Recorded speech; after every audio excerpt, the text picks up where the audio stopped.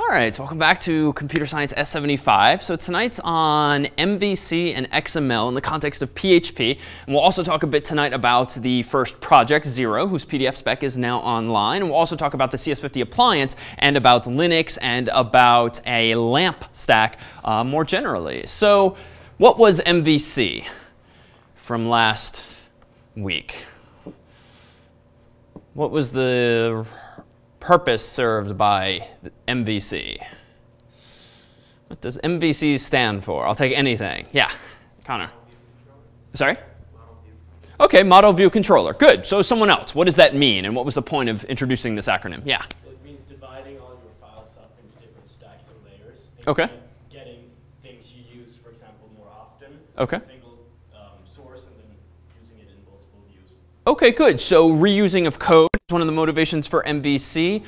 Views, recall, had to do with the display of information. And so you could share code among your views, particularly for headers and for footers. And we didn't really dive into much detail yet about controllers or models even. So today we'll look a little more at the first two, views and controllers, so that you have some possible design patterns in mind when you tackle Project Zero. And also in tonight's section, which will focus predominantly on Project Zero, you'll be given some direction and some tips on what to do for that project. So just to set the stage, Project Zero is about Pizza ML, Pizza Markup Language. And the motivation for this is as follows.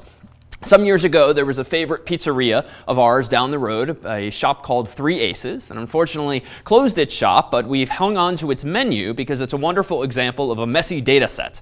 And the goal for this project is to actually implement your own e-commerce-like website for this pizzeria with which customers can order pizzas and subs and salads and the like. But the fellow who owned this shop, we've hypothesized, wasn't necessarily very technical and doesn't really need the overkill of a full-fledged database like MySQL, or certainly not Oracle or the like. And in fact, in terms of updating the menu, he is fine with something simple, even using something simple like TextEdit on a Mac or Notepad.exe on a PC. He also doesn't expect a huge amount of traffic too, so he wants to just be able to run this site off of an old server that they were given under the desk somewhere. So in short, resources are few, the load is low, and so the motivation then at hand is to come up with a database design of sorts that can nonetheless support a pizza ordering website. So tonight we'll talk about XML. XML is a text file format, similar in spirit to HTML, but at the risk of oversimplifying, it's like a make your own HTML type language where you create your own tags, you create your own attributes. So this will be an opportunity to design your own representation of this pizzeria's menu. And you'll have to implement in PHP a system whereby users can visit this site and can navigate the menu and can add things to their cart, change quantities, delete things, and ultimately check out, quote unquote. And all of this will require some maintenance of state. So recall last week our discussion of the session object in PHP and cookies more generally. So being able to store things from page to page will be crucial for this particular challenge at hand. So more on that toward the end of tonight, but keep in mind that the goal will indeed be this pizzeria. So what's the context in which we're going to do this? So the CS50 appliance is just a virtual machine. Per the announcement on the course's homepage, we're going to post it very late tonight or by tomorrow morning once we finish adding a few final touches to what's going to be called version 17a. And the directions for this will be on the course's website. In the meantime, on the projects page on the course's website is the specification for the project. So you can dive in tonight and think through it, read through it, and then tomorrow you'll be able to download this and dive in hands-on. So the appliance is an installation of a Linux flavor called Fedora. For those unfamiliar, Linux exists in many different forms, Ubuntu and Debian and Red Hat and CentOS and all sorts of others.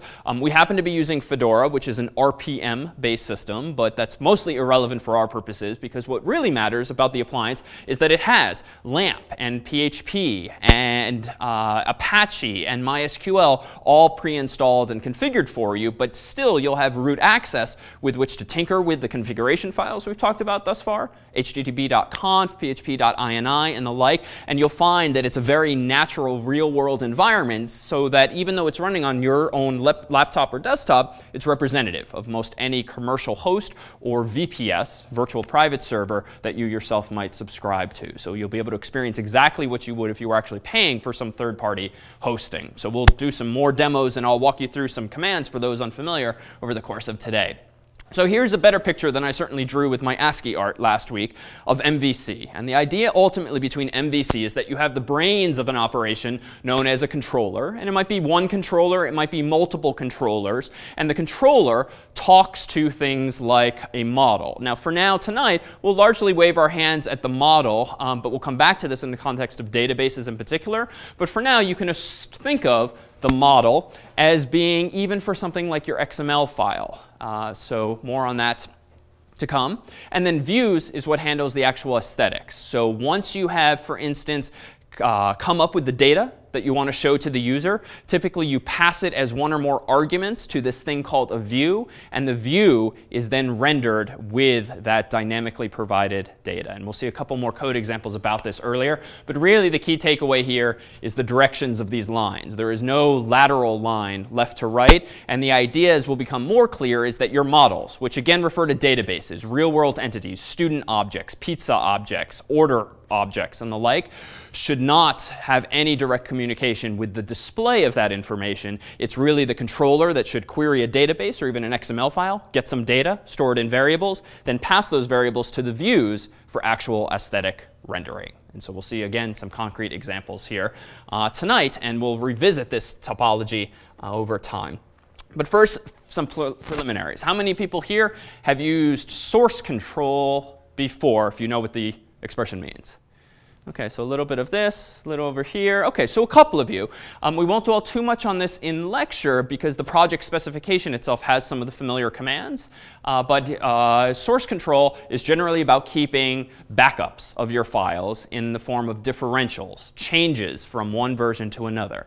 If I put the question this way, how many of you, when writing essays, writing resumes, writing any kinds of documents that you want to make changes to, just so that you have copies of the old version, change your file from something.doc to something-old.doc, or something-july1.doc, or something-july2.doc, right? We all have probably adopted our own sort of versioning schemes just by making copies of files and renaming them. But what's the downside of this approach? Yeah?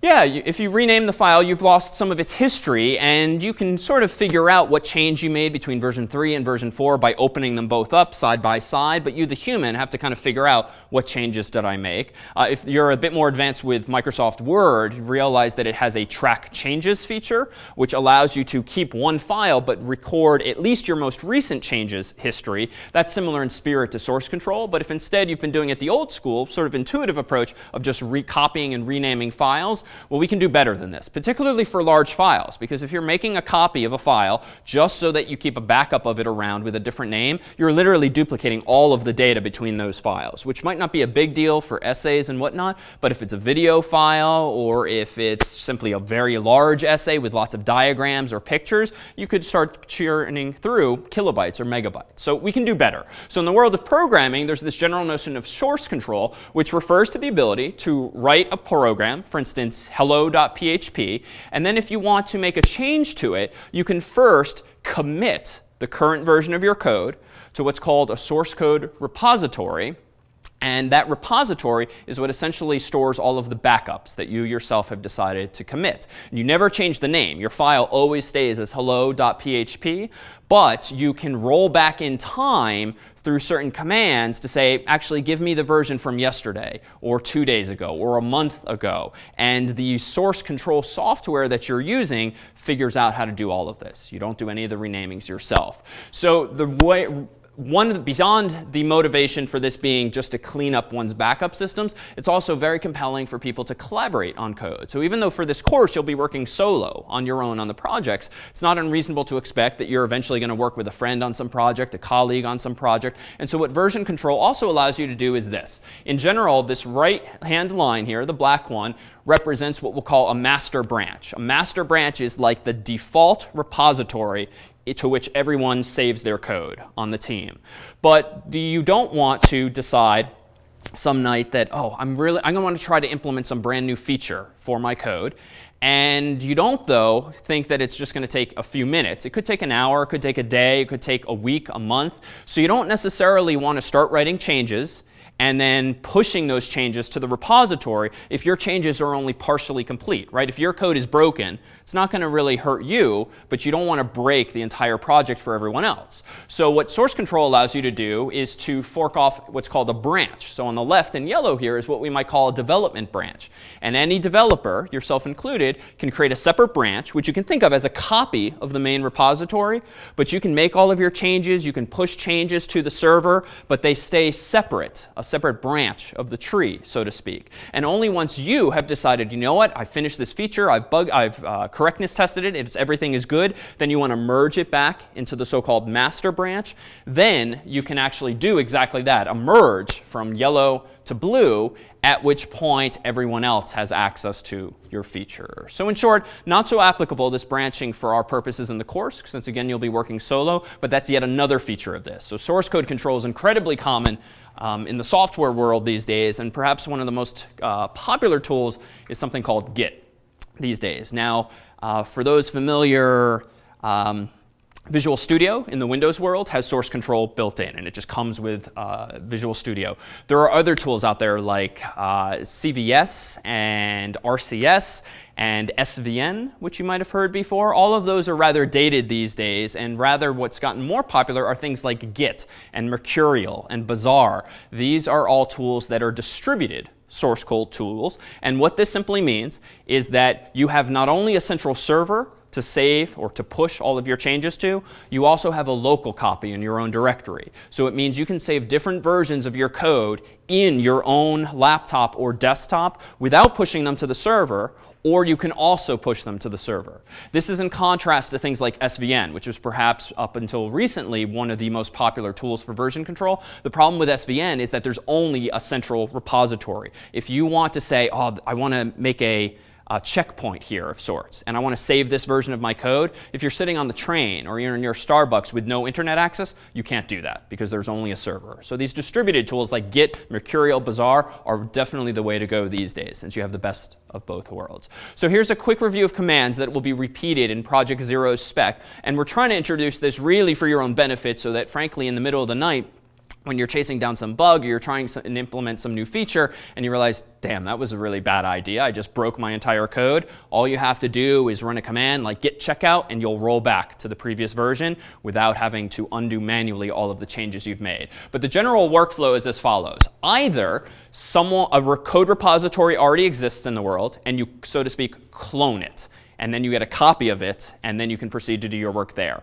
For our purposes in the course, you're not going to clone an existing repository because your project doesn't exist yet. Rather, you're going to create an empty directory, as I'll start to do tonight. You're going to run a command like git init, which will initialize that directory as being for a source code repository. Then you'll type git add, which will add files to that repository. And then you'll run git commit, which saves that checkpoint, so to speak. And we'll do this once ourselves. And then git push, meanwhile, is a little different. Git push, where do you think it pushes the code to, if not your local repository? Yeah. Yeah, exactly, the server. So where is the server? We'll come back to that in just a moment. Git pull is the opposite of that. So if you are using a central server, you can pull changes down, which is useful if you own multiple computers and you want to work on this laptop, but then the next day at work you want to work on another computer, but you don't want to have to put your code on a USB drive or something silly like that. You can just run git pull on the second computer, and that will copy down the changes you pushed from the first computer. And git branch refers to this idea of branching that we discussed via the picture a moment ago. So where's this central server? So what we'll encourage you to do in the spec is to actually sign up for an account on this free service. So Bitbucket is a freely available service that allows you to create Git repositories, both public and private. Public generally refers to open source software that you want to make available to the world. The biggest example of this type of site is GitHub, if you're familiar with them by name or by practice. What's nice, though, about Bitbucket is that even though they're not as popular, they offer unlimited free and private repositories to people associated with the university, whereas GitHub charges for private repositories, at least for a non-trivial number. So we'll encourage you to do this so that you have a central place to store your code, not only for the semester, but really for posterity, but particularly since it'll let you keep your intellectual property private. But more on that in the project's specification. Any questions? So if I were to ask, what are two upsides of using source control? Sort of quiz-like. Can you give me one or two of them? Yeah. If you break something, you can roll back to something they had before. Good. So if you break something, you can roll back to a version you had before, or? And all renaming is done automatically for you. Good. So all the renaming, or all of what would be the renamings of files is done for you, sort of automatically, so that the file names never change. And how about something else, even though it's not as applicable to the course? If you store things on a server as well, if your laptop breaks, you're still going to have Oh, so that's another one. So the ability to push to a central server means if your laptop breaks or you're just elsewhere on a different computer, you still have access. Oh, this is good. We're breaking two. Yeah? Easy collaboration. Yeah, easy collaboration as well. So especially after the course, if you dive into some project and you want to work with a buddy on it, this is the way to do it, whether with a public or private central repository using a service like Bitbucket, GitHub, or the like.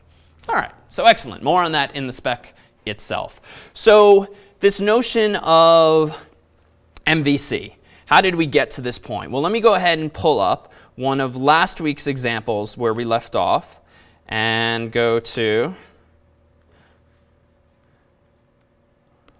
Lecture 2 source, which gave us these examples here. Oh, so actually, let me take a step back since I'm now inside of the environment of the appliance. So the CS50 appliance, again, is this virtual machine. It's an installation of Linux that you can run on your own Mac, on your own PC, or even on your own Linux computer if that's what you're running. And what I simply did on my Mac is I opened up a program a moment ago called VMware Fusion. VMware Fusion is a hypervisor, and a hypervisor is a program that lets you play, or that is run, virtual machines like the appliance. For the course, we have site licenses for VMware Fusion if you are a Mac user, and there are instructions in this on the course's website on how to access this when you download the appliance itself. For PC users, Windows or Linux, there exists a free version of this same tool called VMware Player, which will allow you to run the CS50 appliance and all sorts of other appliances that people make available as well.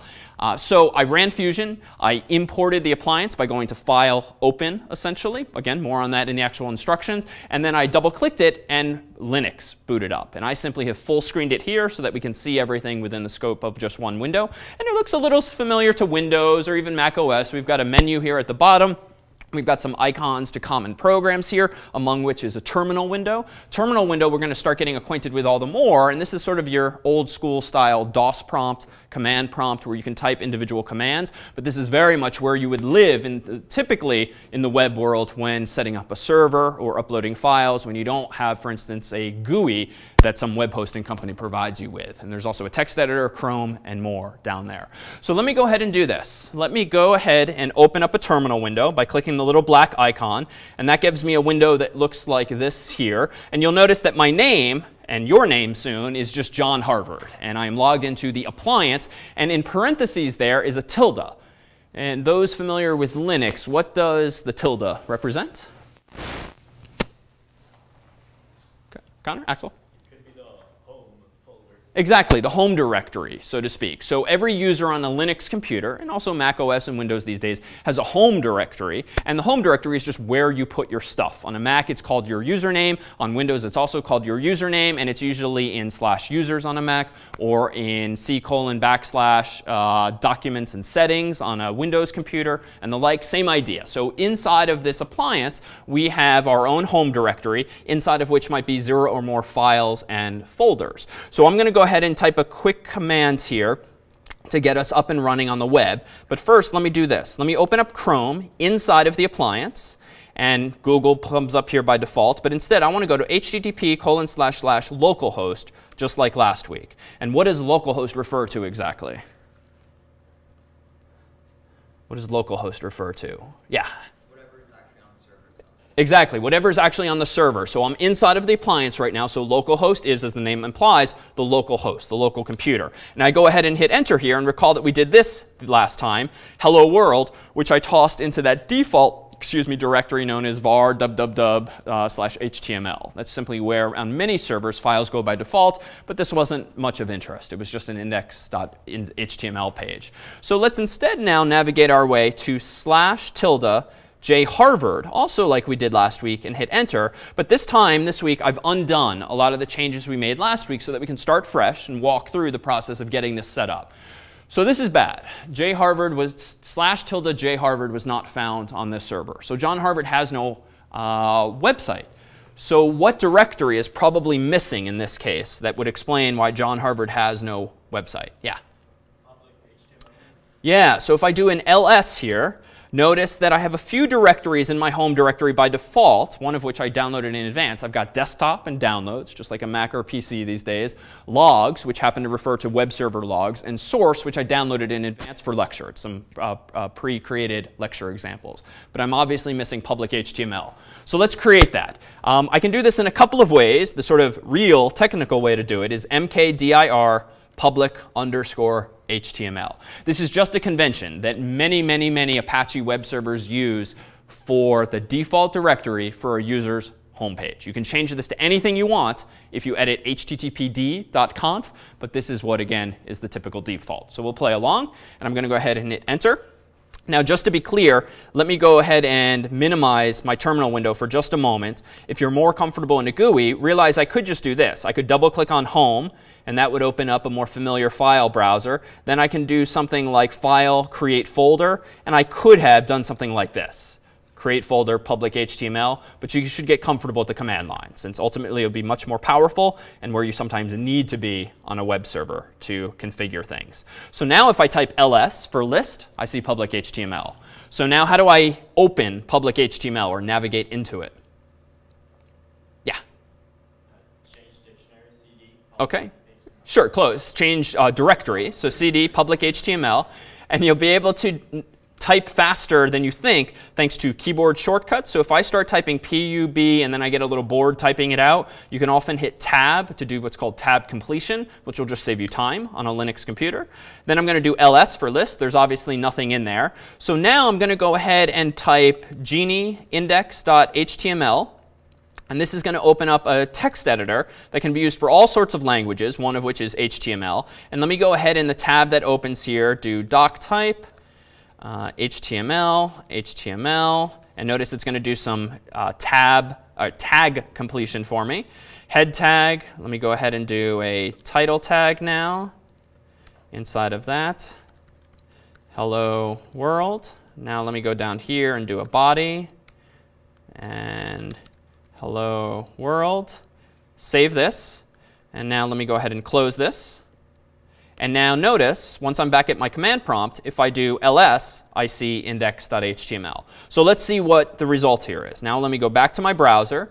Let me go back to the same URL, /JHarvard. Do I need to do this? Whoops. This? So no, because again, because of a setting in httpd.conf, the default is assumed to be index.html. Or if you're running PHP, it will also look for index.php, as well as a couple other file names. So now I hit enter. Damn, I did something wrong. So first of all, what is the HTTP status code in question here? Yeah. 403. It's barely visible in Chrome these days, but if you look at the tab up top, you see 403. 403 means forbidden, which has something to do with file permissions, so I screwed up somewhere. So let me go back to my prompt. And how do I go about diagnosing this? Let's not solve it yet. What did we do last week to diagnose this? Yeah. ls-al. Good. ls-al. And this will show us a couple things. A will show us all files, including what are called dot files, which are simply files whose names start with a period. And those are just generally hidden by default. They're not really hidden. It's just by default, ls won't show them to you. So it's a common convention. And now here we have on the left, because I did L, a long listing. So besides seeing index.html and dot, I see the permissions for each of those directories. What are the permissions for index.html right now implying? Yeah. Exactly. Only I am allowed to read and write the file right now because you only see an RW on the very left. And recall that the leftmost R and W and X, if present, refer to the owner. The next triple, R or W or X, refers to the group, which in my case is going to be students, because John Harvard's supposed to be a student. And then the last three refer to whom? others, so everyone else in the world, which is pretty relevant in the world of the web because you're obviously trying to get other people on the internet, in this case even yourself on a browser, to view those files. So we need to give more than just me readability to this file. Not writability, but readability. So does anyone recall the command for doing this last time? Yeah. Chmod a plus r and then the file name. Good. Chmod for change mode, a plus r for file name, and followed by the file name. Enter. ls-l now shows me, indeed, an R for everyone, including my group. My group's not really that relevant, but my group is a subset of the whole world, so that's fine as well. Now, because you'll see it online, let's do this slightly more technically. Let me undo that and say a minus R, and now do -l. And now, actually, now I really screwed up. Now even I can't view it, so chmod u plus R for index.html, and now I have my readability back, U for user. So let's do this a little more technically so that you've seen it before. I'm going to go ahead and open up a little scratch pad here, text edit, just so we have a place to see this. And let me go ahead and do this. So we just did a plus R, and I also did just now u plus r, and so forth. This is a nice convention, but it would seem to allow you to toggle just read or writability on a given group, yourself, your actual group, or the world. We can actually be a little more powerful here. So let me actually go back to a listing that looks like this. drw hyphen, hyphen, hyphen, hyphen, hyphen, hyphen, hyphen, and then often a period there. So the D denotes what, typically? Directory. So I'm going to get rid of that now that we've seen it because we're talking about a file. So this is what we saw a moment ago when we got forbidden. Now the first 3 hyphens that follow are for the owner. The next 3 are group, and the last 3 are everyone. All right, so that's just a recap of where we started. But it turns out that I could have accomplished the same thing with chmod 644 index.html. 644. Well, where does it come from? Well, turns out that there's a little cheat sheet here. 4 typically denotes R, 2 denotes write, and 1 denotes X for executability. So these are what are actually called octal numbers for the following reason. If you add these things up, 4 and 2, obviously what do you get? Nothing technical about this. You get 6. So why does 644 represent the exact same string that we created earlier with these shortcuts like a plus r and u plus r and the like? Well, 644 refers to first, this 6 maps to these 3 hyphens. This 4 maps to the next 3 hyphens. And the last 4 maps to the last 3 hyphens. And so 4 means readability for everyone, 4 means readability for my group, and 6 means readability and writability for me. And it's octal notation because you can count up as high as 7 if you add all of these numbers together, 4 plus 2 plus 1, and the lowest number you can count from is 0. So we essentially have a range of 0 to 8, a range of 8 total values. OK. And actually, you want a really geeky aside? Why does this actually work? These hyphens are actually placeholders for bits.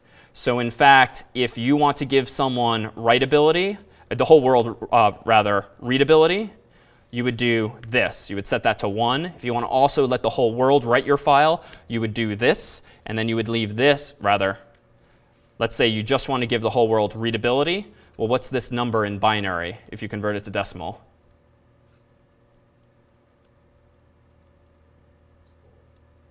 4. Right? So this is the 1's place, this is the 2's place, this is the 4's place, if you know binary. So this represents 4, which is why readability is represented by 4, writability is represented by 2, and executability is represented by 1. OK, random technical aside that you don't need to understand at a low level, but hopefully now just with these numbers, you can express any set of permissions that you actually want to. So let's actually summarize with a quick cheat sheet now. So for my HTML file, I wanted 644. However, 604 would work as well, but generally just keeping the last 2 the same is fine. What other types of files would you probably want to be 644? In other words, world readable, but also writable by you. What kinds of files in the context of the web?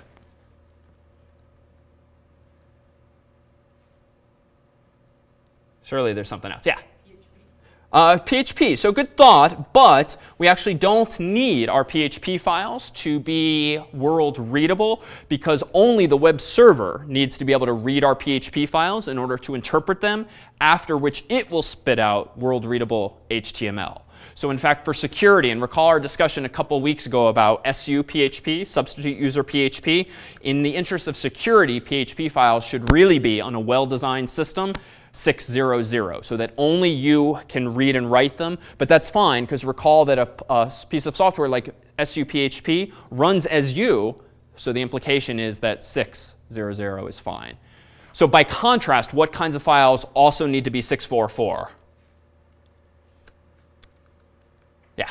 All the other things you would reference in your HTML. OK. JavaScript and everything. Good. So all the other stuff. So 644 for this, CSS, 644 for this, JavaScript file, 644 for this, pings, 644 for this. What about a directory? What should a directory be?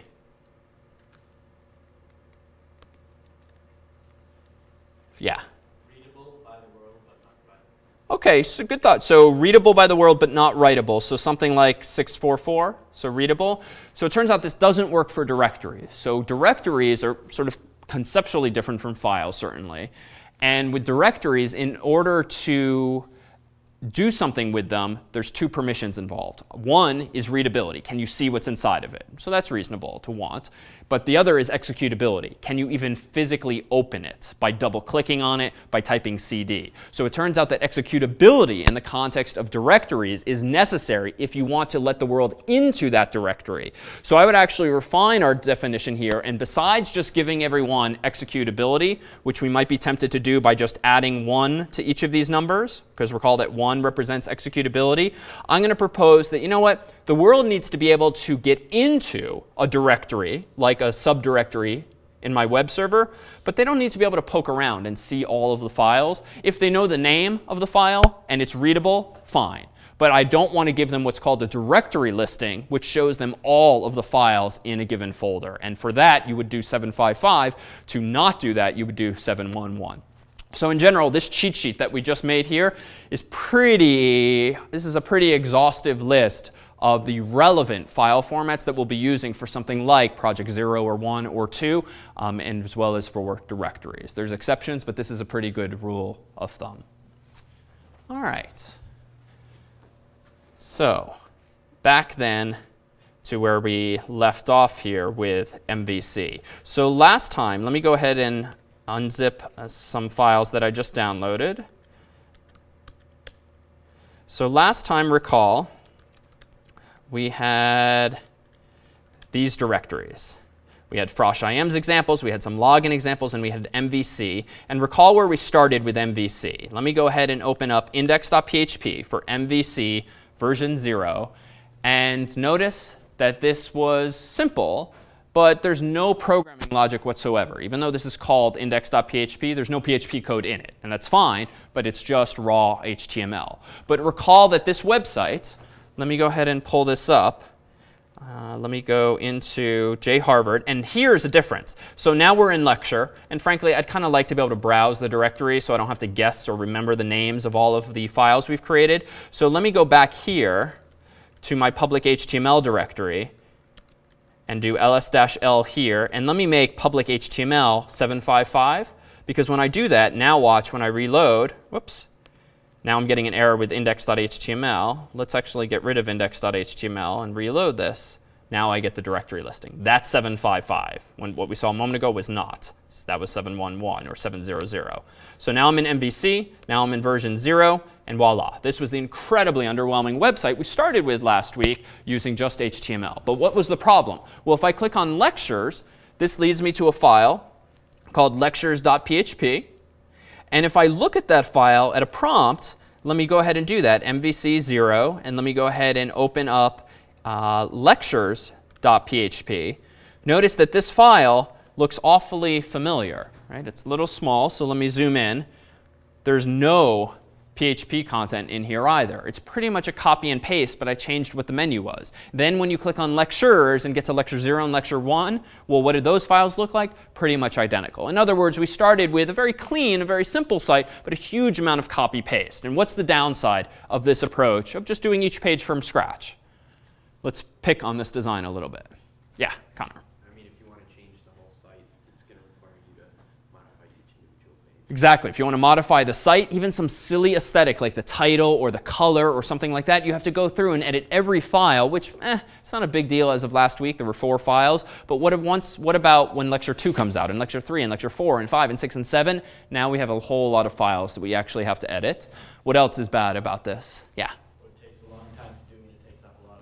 Yeah, it just takes up more space. And even though, disks are cheap these days, this is just wasting space, really, for no good reason. It takes more time, arguably. You minimally have to copy and paste the previous code or rewrite it from scratch. And yet the only content that's been changing, really, has been the menu here, the unordered list, and the title of the page. Everything else in this example thus far has been structurally identical. So we can do better than this. And so we progressively built up from this. So let's do a quick recap here. Let me go into version 1.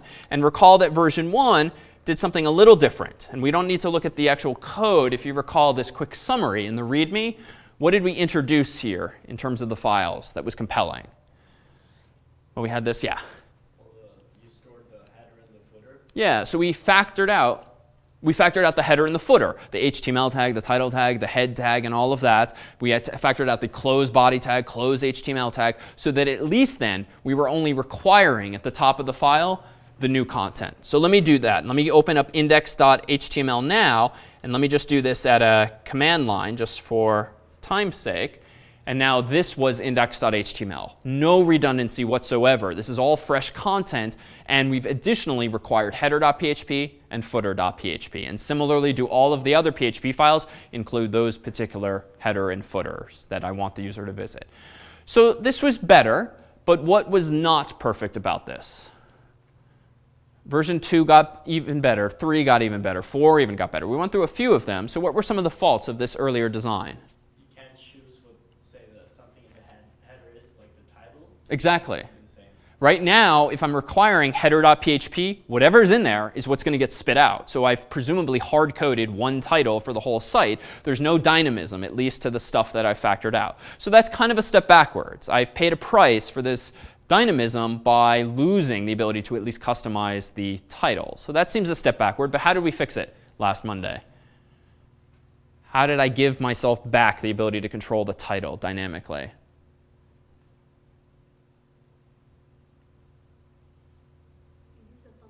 Yeah, I used a function instead. So instead of using require, which is a built-in function in PHP that does exactly that, it includes or requires that file right then and there, I instead wrote my own function called render header and render footer that also took, in addition to the name of the file I wanted to render, header or footer, it also let me pass in what data type?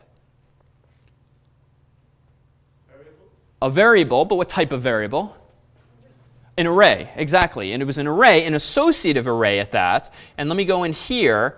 If I open up now version 2's example, whoops. Yeah, this is it. Version 2's example, it takes an array as its argument and specifies that the title key should have a value of this. So that now I have the ability to change the values of variables inside of that header. Because if I look at the render header function, let me go ahead and do this. Let me go ahead and open up helpers.php, which is the file in which these are defined. Notice that they work fairly simply. They take an argument called data, is the parameter name here. It then extracts data and then requires the file. So the only one that should be obvious right now is this last line. Require header.php requires header.php. What did the previous line do? What does extract do?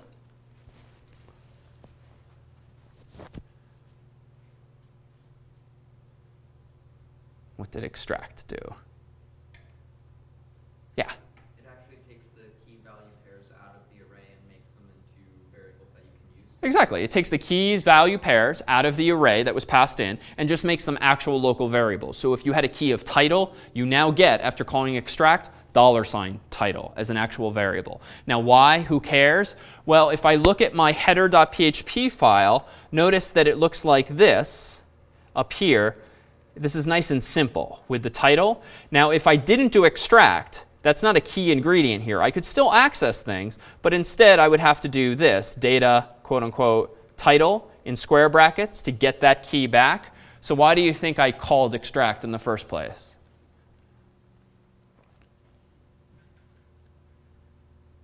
Why bother calling extract?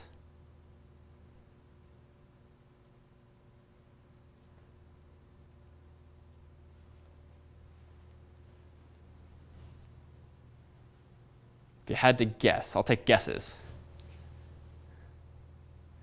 Okay, if you think you know, okay, yeah. Simpler. Yeah, that's good. Okay, 1 point. Yeah, honestly, it's the simplicity of it. So one, I just didn't want to type $data, quote unquote, all over the place because it's just not necessary, especially if I've created these local variables within the function. It should be sufficient to just type their name. Yeah. You've also just defined one key value pair. Oh, in this case, I've just defined one key value pair, so it's a little silly to bother indexing into an array. But even then, if I had more key value pairs, it really is just the simplicity again that appeals. And what was your name again? Me? Yeah. Isaac. Isaac, that's right. Sorry, I forgot. Yeah. Also, if you ever change data, you'll have to go through and change all of these arrays. Yeah, so that's a fair point. If for what maybe it's more of a corner case, but if you ever change the name of that local variable, now you have to change it everywhere as well. Sure, that's reasonable. So just a little bit cleaner. But let's resolve one other open question here. If we go back to the render header function, what is the deal with the equal sign and the empty array function call?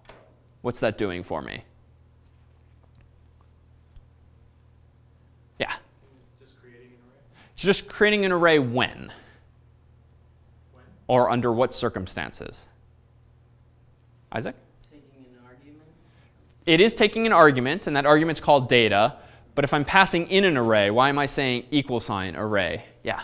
If it finds that data doesn't have anything, it creates an array that's completely empty inputs for data. Exactly. If I call render header without any arguments, which I might if I just don't need to pass in any arguments, and in fact that happens with render footer, I at least want $data to be of type array so that when I call extract, extract doesn't freak out because I've passed it some null value. Extract expects an array. So this is just a one-line clever way of ensuring that I'm passing in an array, because otherwise I would have to do something like if is array data, then call extract. And it's fine, totally correct and reasonable, but I can do it a little more elegantly by ensuring that data itself has a default value. So the equal sign just implies a default value there. All right, any questions on those?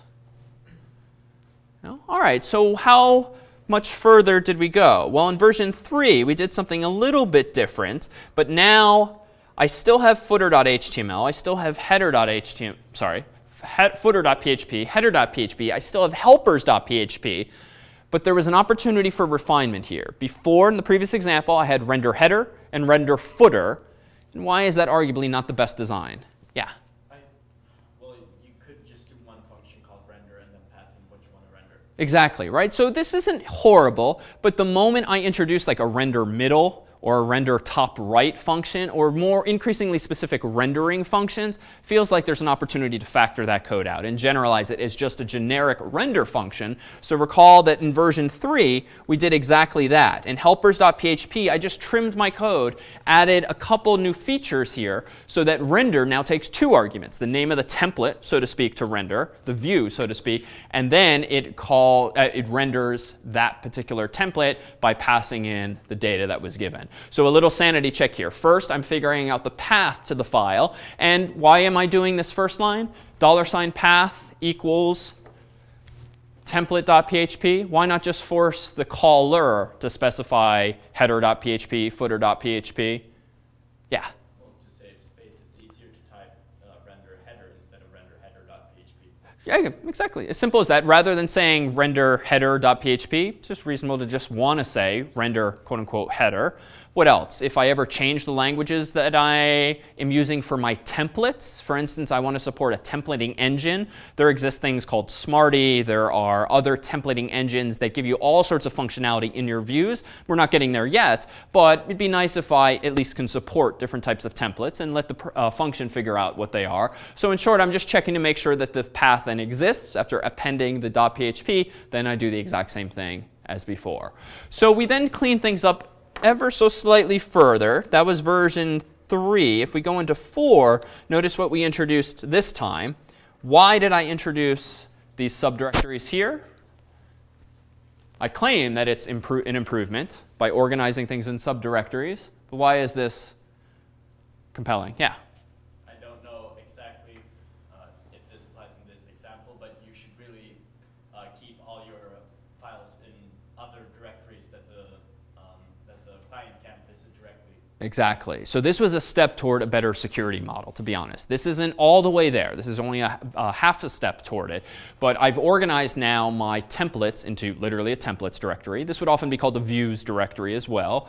And the motivation there being the user should never really visit footer.php or header.php directly. Why? Well, they're going to get a partial page, either the top or the bottom and nothing else. So I just don't want them visiting that in principle. And then helpers.php, similarly, they don't want them visiting that file either because it just has helper functions. It's not going to actually spit anything out. And worst case, maybe I have some passwords or something in there, and I don't want to run the risk of them visiting that file directly. So I'm going to tuck it into a directory called includes. Now, this does not necessarily protect us fully. As an aside, recall that Apache and other web servers support configuration files inside individual directories. So I could, if I really want to be clever, have an htaccess file in my directory, in my public HTML directory, that says do not let the outside world into includes or the templates directory. But the risk there is that if I screw up, if the webmaster disables htaccess files, all of a sudden that protection could be lost. So a better approach is what we did half a step later. So that was version 4. And in version 5, what I instead did was was this layout. I created a whole new level of hierarchy whereby I still had my includes folder. I still had my templates folder. But what's different this time versus the previous example? Yeah.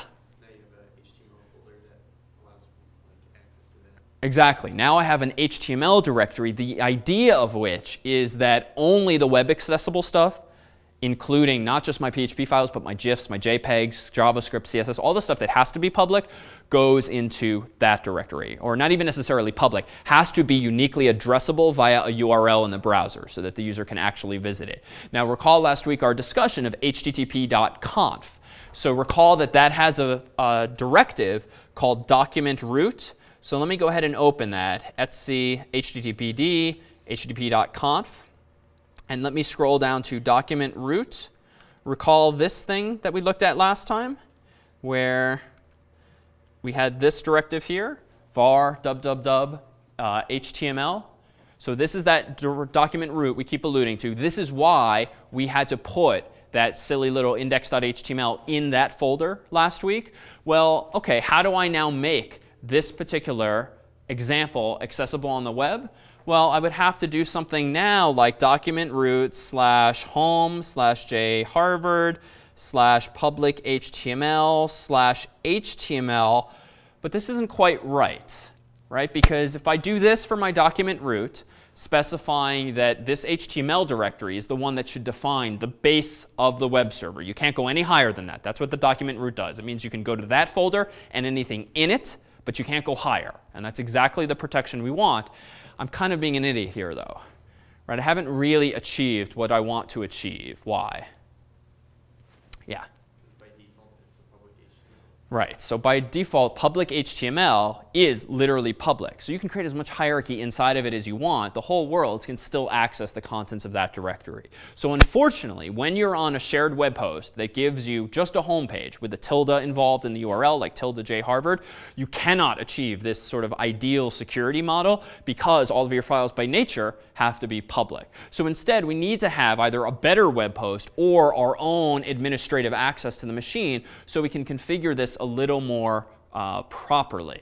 So for instance, what I really want to do now is I'm going to propose the following. Let's steal an idea from Lecture 0 this summer, whereby we implement our own virtual hosts. And I'm going to say, you know what, rather than use public HTML, let me give jharvard a vhosts directory for virtual hosts.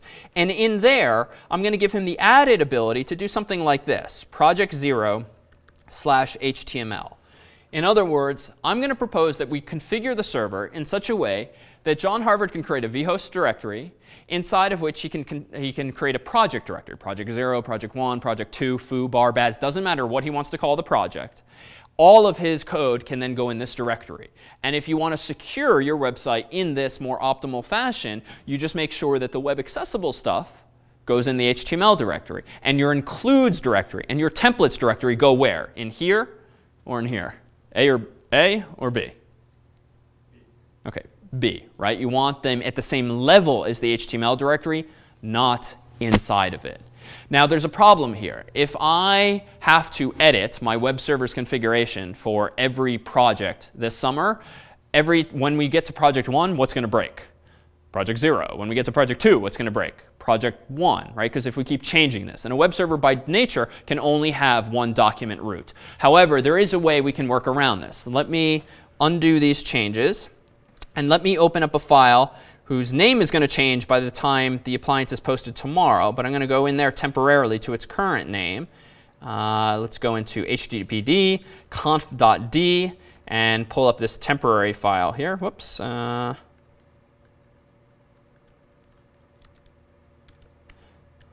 Let's look at this file. So this is a modified http.conf. Let me zoom back in to make it larger. That does a few things for us. So let's focus on the juicy part first. In line 7, we have the following comment that I wrote. Virtual host will override http.conf defaults. So what is this saying? Well, name virtual host, whatever that is. Virtual host *80, whatever that is. Use canonical name, whatever that is. And then it starts to get interesting. The most interesting line is 20. 20 is saying that rather than define one document root for the entire server, let's define a virtual document root dynamically by using essentially a variable.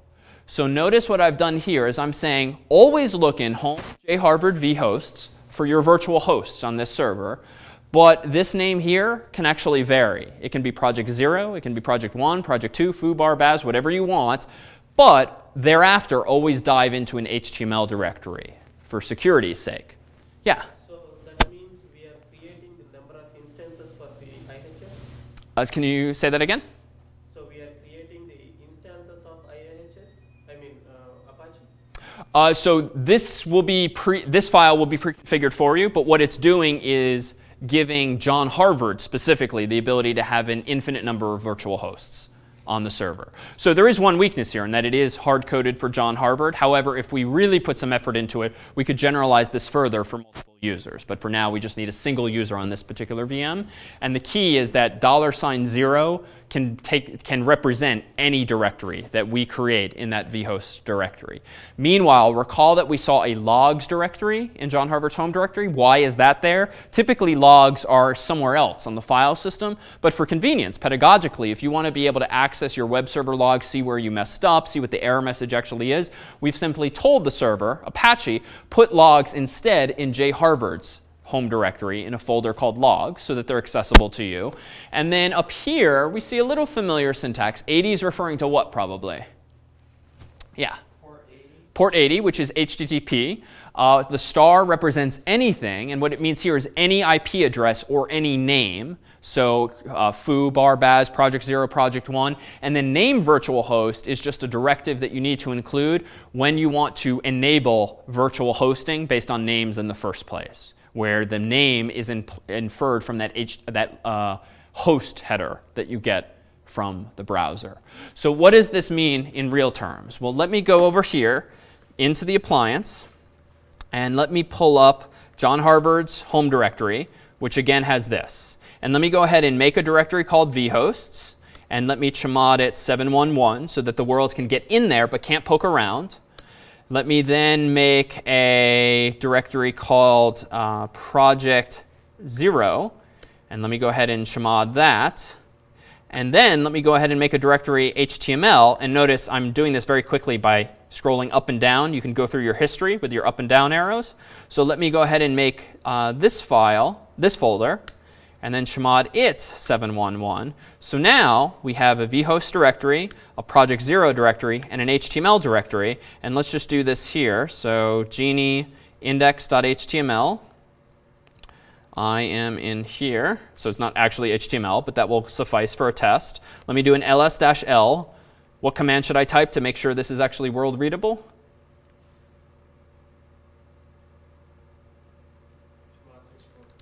Good. Chmod 644. Or I could do the simpler a plus r to give everyone read privileges. ls-l now confirms that this seems to be correct. So now let's go over to my browser and do http://project0/enter. Problem. Chrome was trying to be helpful. It thinks project0.biz exists or .us, but clearly wrong. What's broken here? Got to integrate everything we've talked about thus far from lecture 0 onward.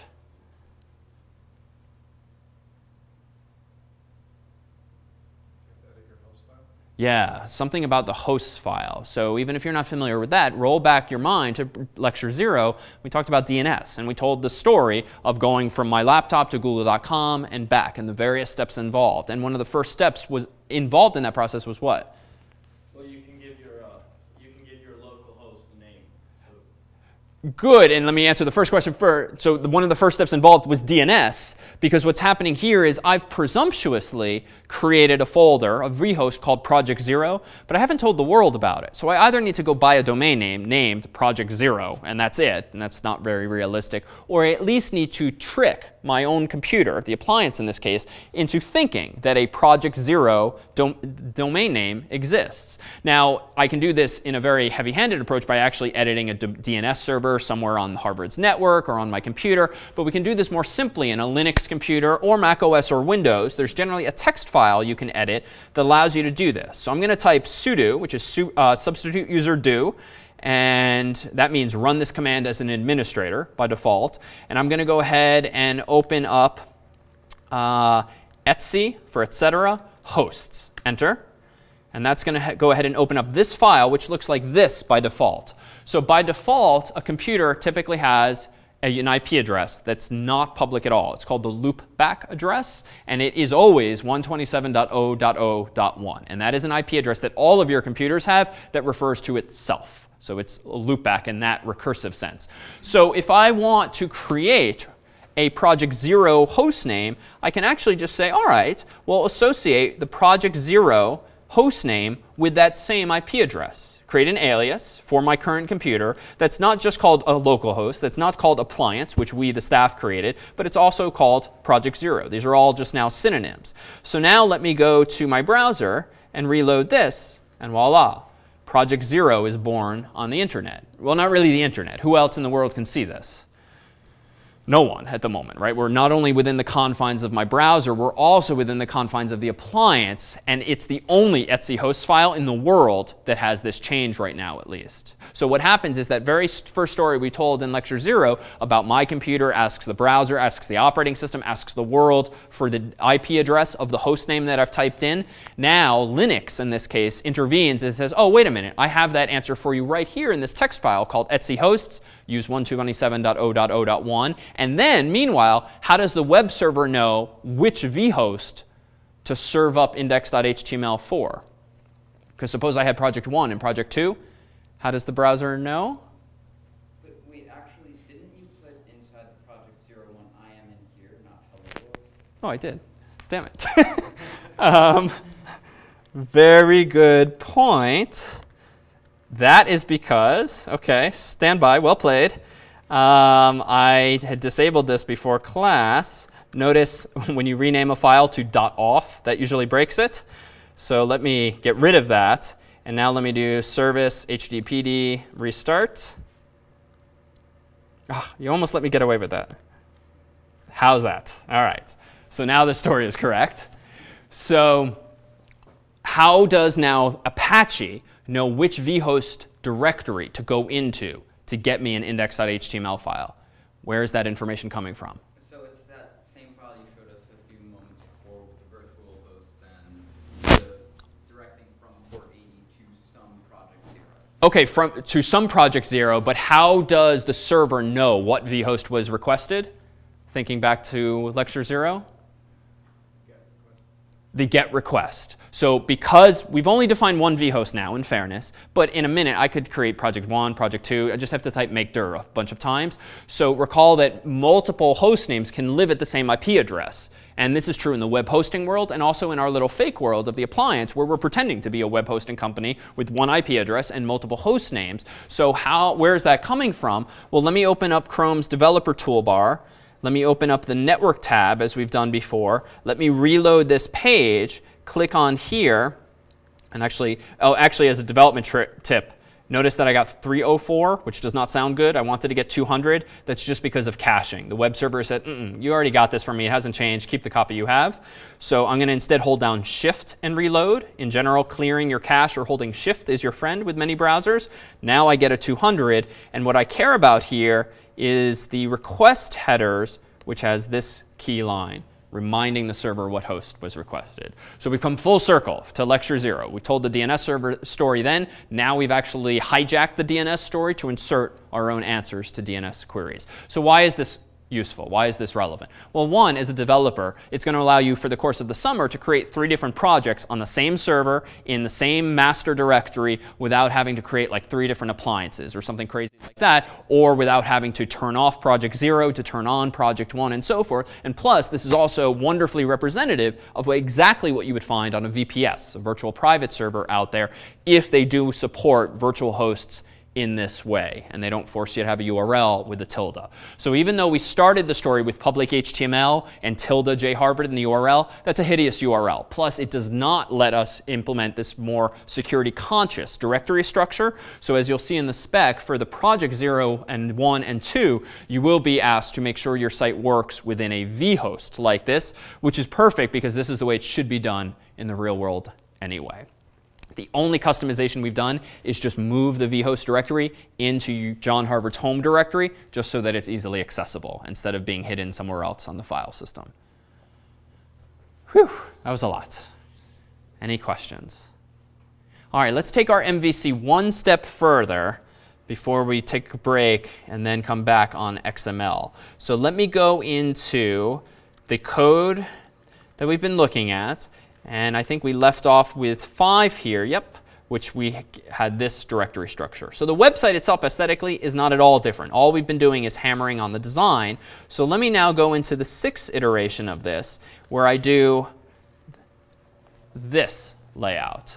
Pretty much the same, but I decided, you know what, I'm going to have some best practices here, and I'm going to create a views directory, which represents all of the aesthetics of my site. And I'm going to introduce a slightly different version of index.php that I'm going to start calling the controller. So in this model here, we now have much closer to a true MVC architecture. Still no no models just yet. It's all static content. But now I have a controller, and then most everything else in the views directory is the V in MVC. So let's take a look at how this works and why this design is a little bit cleaner still. In my HTML directory, there's nothing now except index.php. However, if I had GIFs and JPEGs and CSS, it would also go in this directory. But the key point here is that there is only one entry point now to my entire site via index.php. There is no longer lecture0.php, lecture1.php in this publicly accessible directory. Well, why is that? Well, let's go ahead and open up index.php and see what it looks like.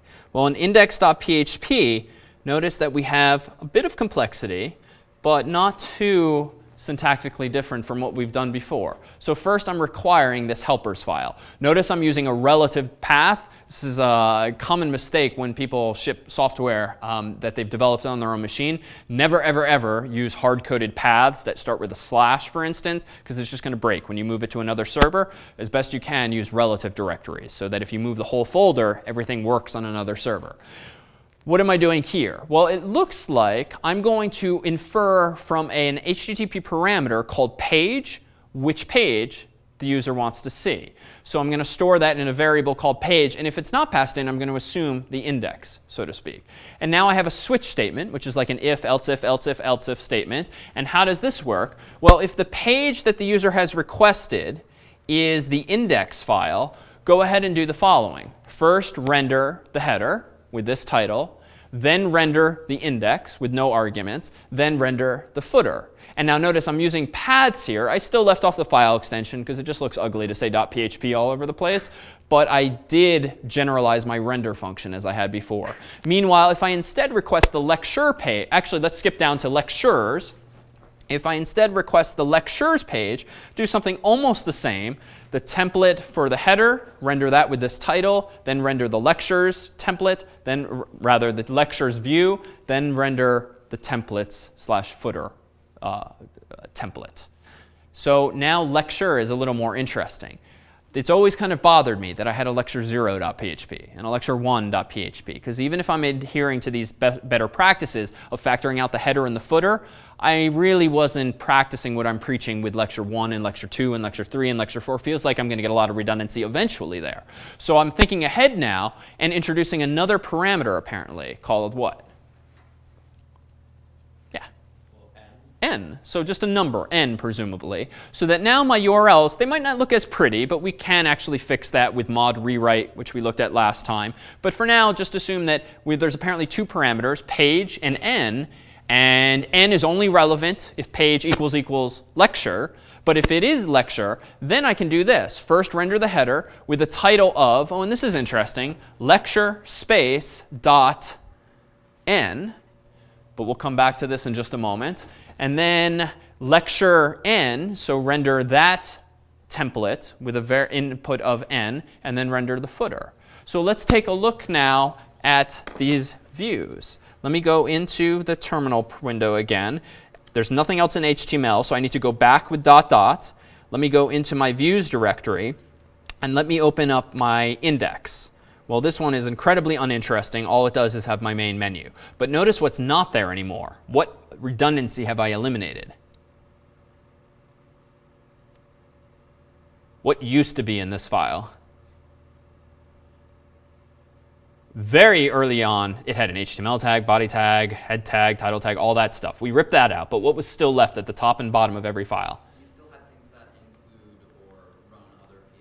Exactly. I had the require statements or the render statements at the top and the bottom of every one of these files. Now that's gone. So my views are even simpler. So that's the index. Well, I had a couple other views. Let me go ahead and open up lectures.php. That's similarly as simple. So that's pretty nice. And now let me go into lecture.php. And now this is kind of interesting because not only is it super short, notice that over here, what am I echoing out? N dynamically. And so long as I've standardized the name of my slides, the name of my video file, and so forth, I can generate even that dynamically. But there's a flaw. I screwed up somewhere. What did I forget to do somewhere in this pipeline? There's an XSS attack here somewhere, which again, we'll come back to that at the end of the semester, but we did talk about it briefly last time and the time before. Yeah. Exactly. Exactly. Where did n come from? N came from the get string, and I did not call HTML special chars or anything like it either in the previous file or in this template. So in short, I'm vulnerable to that same kind of script attack where someone might paste in some JavaScript code into my site without me realizing it, which can steal my cookies or other such things. So I should minimally be calling HTML special chars here, or before even passing it in. But frankly, my templates are going to start to look atrocious if everywhere I have HTML special chars, HTML special chars, HTML special chars. So another design opportunity here feels like maybe in my render function, I should first be iterating over the array, escaping everything then, and then passing it into the template. So again, another design opportunity. So bearing in mind for Project Zero, the axes along which we evaluate assignments, not just scope and correctness and style, design is the more subjective of the four, and design speaks to issues like this. If you're copying and pasting the same kind of code again and again, you can take even these lecture examples to the next step, to the next level, and refine them even further. All right, let's take a look, I think, at one last one here. let me go into 7 and introduce one other trick. Oh, actually, let me open up version 6 to show you how ugly a approach it actually was, MVC. So let me close Chrome's inspector. Let me go into version 6, HTML. And just to be clear, even though I've chmoded John Harvard's directory 755 for the sake of lecture, so we can click around, realize that if we actually take the vhost approach, it's this HTML directory that could be made to be the virtual host's document root. So again, we're just navigating now for convenience in public HTML. So now notice when I click on version 6's link, notice what the URL looks like. Page equals lectures. That's not all that pretty, but in worse, when I click on lecture 0, then it really gets ugly. All right, it's not wrong. And in fact, this is like true use of HTTP. But frankly, this is Web 2.0 that we're in now, right? And most URLs are much sexier than this. It's just slashes and words, for instance. So frankly, a sexier URL than question mark, page equals lecture, ampersand, n equals 0 would be something like lecture 0. So something like that just feels cleaner. It has no fundamental difference, but it just is the way things are going. And various web frameworks make this easier. So it turns out you can indeed do this with this feature we looked at last week called mod rewrite. So now here, let me go ahead and open up version 7. So let me go back to version 7 here, HTML, and let me click on lectures. And now this is broken because I need to add one other thing. In version 7, we need this here. So we can actually fake those prettier URLs and still use the exact same code by using this tool called mod rewrite. When did we use mod rewrite before? Or why? Yeah. As a redirect. So that was one such trick. And we wanted to redirect from like HTTP to HTTPS, or we wanted to standardize on www.something.com instead of just something.com and so forth. So anytime you want to manipulate URLs, mod rewrite's a powerful tool. So here I have an htaccess file that first turns on that so-called rewrite engine. I now need a rewrite base just for the sake of these lecture examples. Because I'm not in slash, because I'm instead in this silly MVC/7/HTML directory, I need to trick the server into thinking that where I am is the root directory of the server. And that's just, again, for lecture purposes here. But the last two lines are generalizable. I first have a rewrite rule that says if the user has requested effectively /lectures, and literally just lectures. The caret means start from the beginning of the string. The $sign means match to the end of the string. So if literally the URL is something, something, something /lectures, and that's it, reroute the user's request to index.php question mark page equals lectures, and that's it. So in other words, even though the user came to you via /lectures, actually respond to them as though they went to this partial URL. So this does not redirect the user. Notice there's no R there. There's no 301. There's no 302. This is instead doing a behind-the-scenes internal redirect because there's no HTTP there either. Because it's a local URL, the web server does not need to redirect the user with a location header. It can do it all inside of the web server itself. Meanwhile, if instead the user visited /lecture / whatever this is, now this is just a placeholder. Dot means anything, star means 0 or more anythings.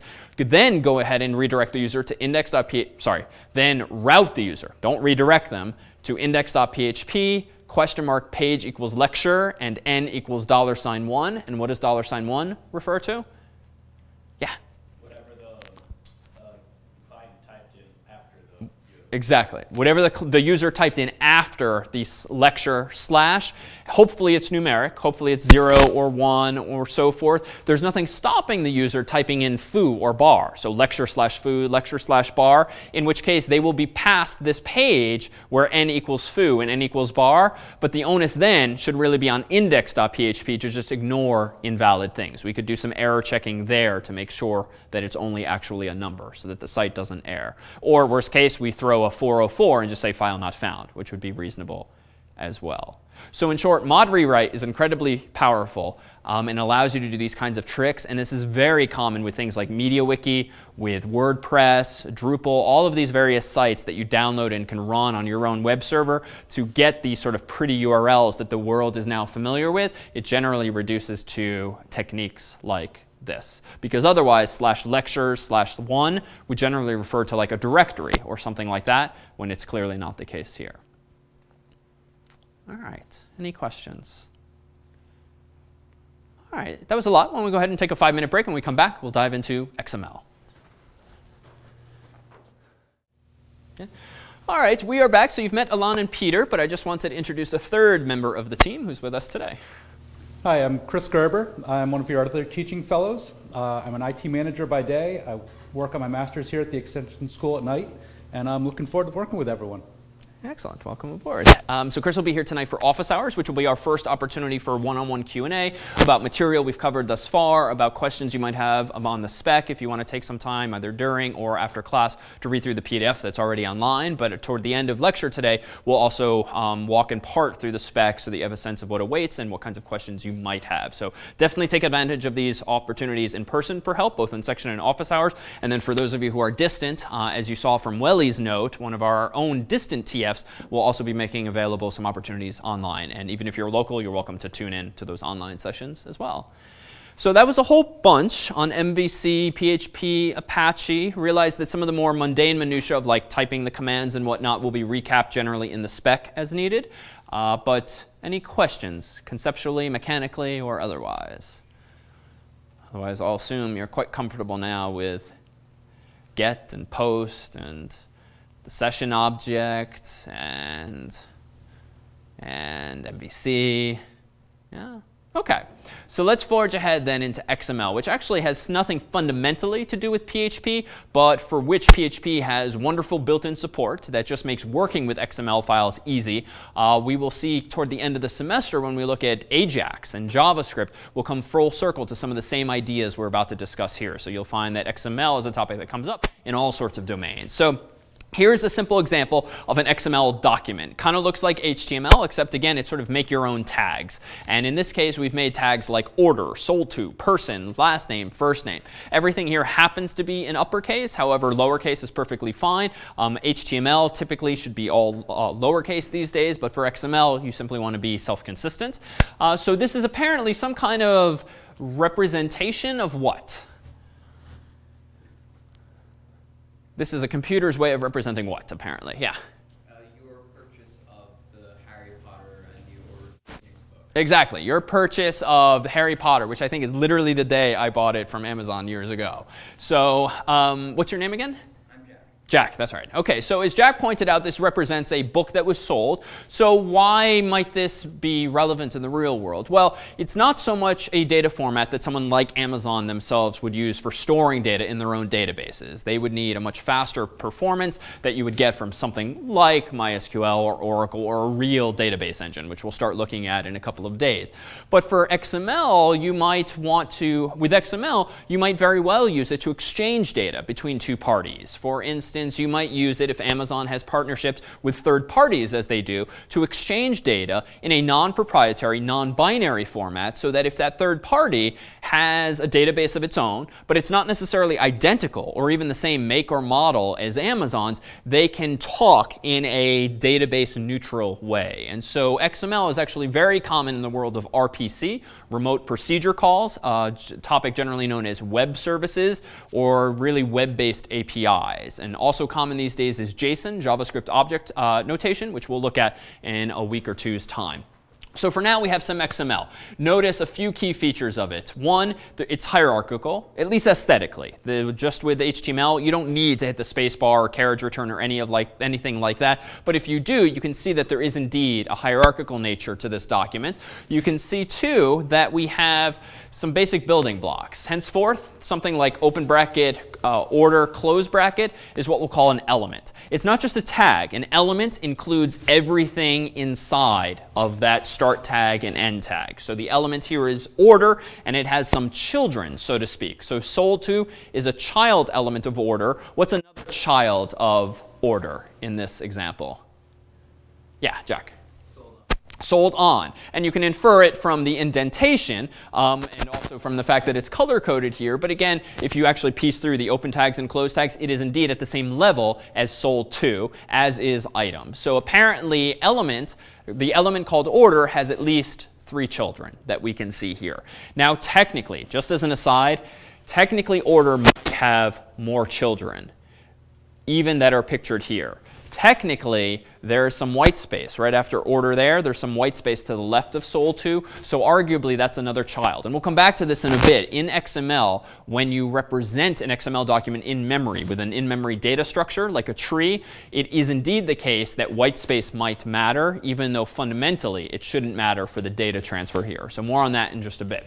So SOL2 has a child called person. Person has 2 children called last name and first name. But person has something else, just like HTML, an attribute with a value in this case, which should be quoted just as I've done here. Single or double quotes are fine, so long as you are consistent. And an element can have 0 or more attributes, but those attributes must be uniquely named. You can't have 2 ID attributes. So very quickly, we're going to run into a question here of attributes versus children. When or why should you make a piece of data an attribute, do you think, versus a child element? And again, we've only done a quick definition of XML here, but you've been using attributes and elements in HTML for some time. Yeah? When they're related or unrelated to the other elements. OK, so when they're related or unrelated to the other elements. So in this case, ID is an attribute because it doesn't really have something to do with first name and last name. And that's reasonable. It's sort of conceptually distinct. So that's reasonable. What else might motivate making ID an attribute as we have here, as opposed to a child element?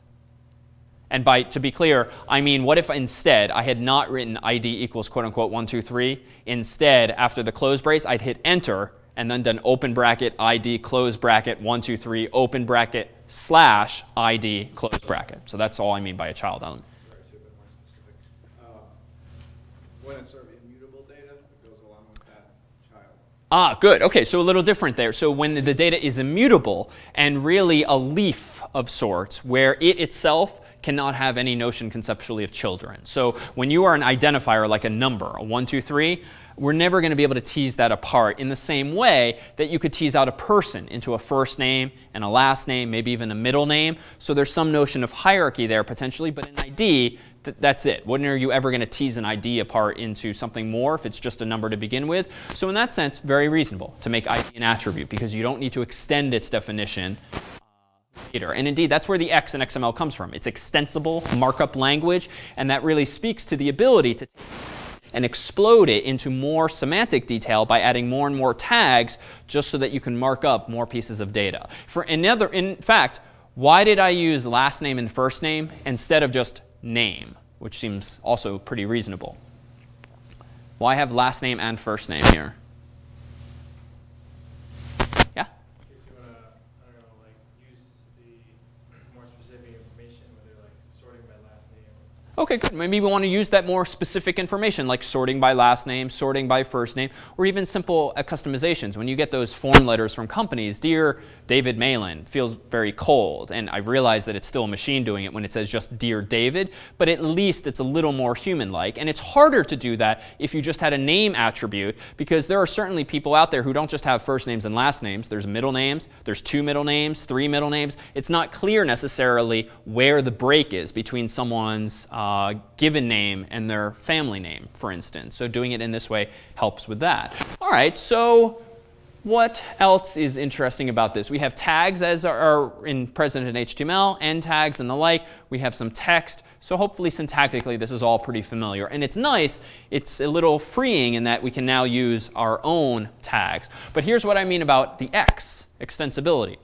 Suppose in the future we decided, you know what, we want to go ahead and add a bit more detail to a person. So notice I still have person and last name and first name, but I've decided to introduce the initial, J in my case, for this person, and I also want to insert their address. What's compelling here is that even though the XML document has grown in size, I have not broken the structure of anything that was there before. So XML is compelling in that if this is something being used by Amazon and some random third-party partner of theirs, in theory, if you've written your software well, whereby you expect that XML documents might have more elements than you care about, but not necessarily in such a way that they'll break the document. Hopefully, if Amazon tomorrow decides, you know what, we're going to start giving our third parties middle initials as well as people's addresses, which frankly they should have done the first time, that hopefully won't break any code that other people have written to ingest this XML.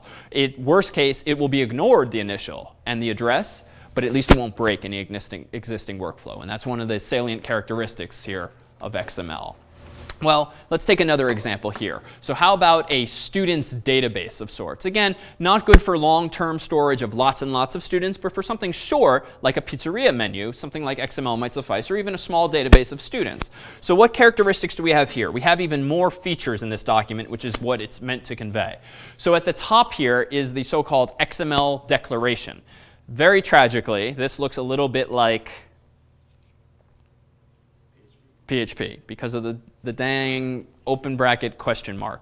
So whereas you can include HTML in PHP files raw and have them spit out, you cannot include an XML declaration in PHP files because it will be confused by the PHP interpreter as being a PHP tag. So instead you have to resort to a hack like using echo or print for this one feature of XML. But just realize there's that corner case. Technically though, the XML declaration is not required. It's simply optional, but it says things like what encoding have you used in terms of character set and what version of XML are you using, in this case 1. So now we have this thing. This is obviously a comment. This is part of the XML spec. You can have comments in it, and in fact when you build up a tree in memory, you wouldn't do this yourself. A browser would do this, or a parser would do this on the server. When you build up the tree that represents this hierarchical document, you will get nodes in that tree that represent comments. So they're ignored typically in terms of rendering. You don't see HTML comments in a page, but they are there, and they are stored in RAM as a node in a tree. So this thing here is the so-called root element of the document. An XML document, like an HTML document, can have one and only one root element. In the world of HTML, what is the root element called? HTML. Right? In the world of XML, it can be called anything you want so long as there's one and only one element at that level. If you want to put something else at that level, it frankly has to be in another XML file. That's simply the way the spec works.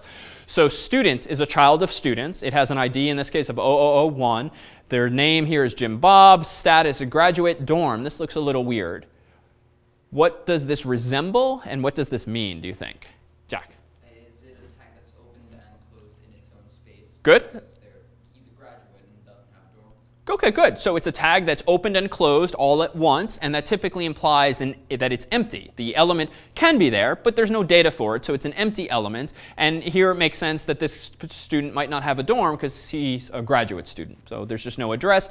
So maybe this could be removed altogether, but the fact that it's there is not necessarily a bad thing. In fact, the receiving party might prefer that it at least be there to make ever so clear that there is no dorm, not that we forgot to include the dorm. This might resemble an HR tag, BR tag. HTML has empty elements that even though in HTML you don't have to close them with the slash, if you're familiar with XHTML, which is an XML compliant version of HTML, where all tags must be open and closed, attribute values must be quoted, and all tags must be closed even if they're empty like this.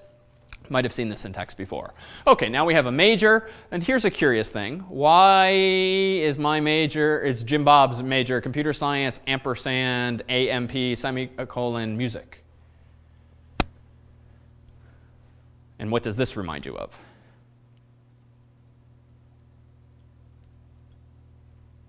Yeah, Isaac. OK, it does imply a double major, but what's with this cryptic thing that's never going to show up on a Harvard diploma? Ampersand AMP semicolon. What is that all about? Yeah? New line. Next line. The next, not next line, actually. Not a bad guess, though. HTML entity, and probably because the actual ampersand does something like something else. Exactly. So this is an this is an XML entity, which is present here because ampersand is a special character in XML. It demarks the start of an entity, and you've probably seen in HTML at least one entity. Ampersand NBSP semicolon, non-breaking space is one special one.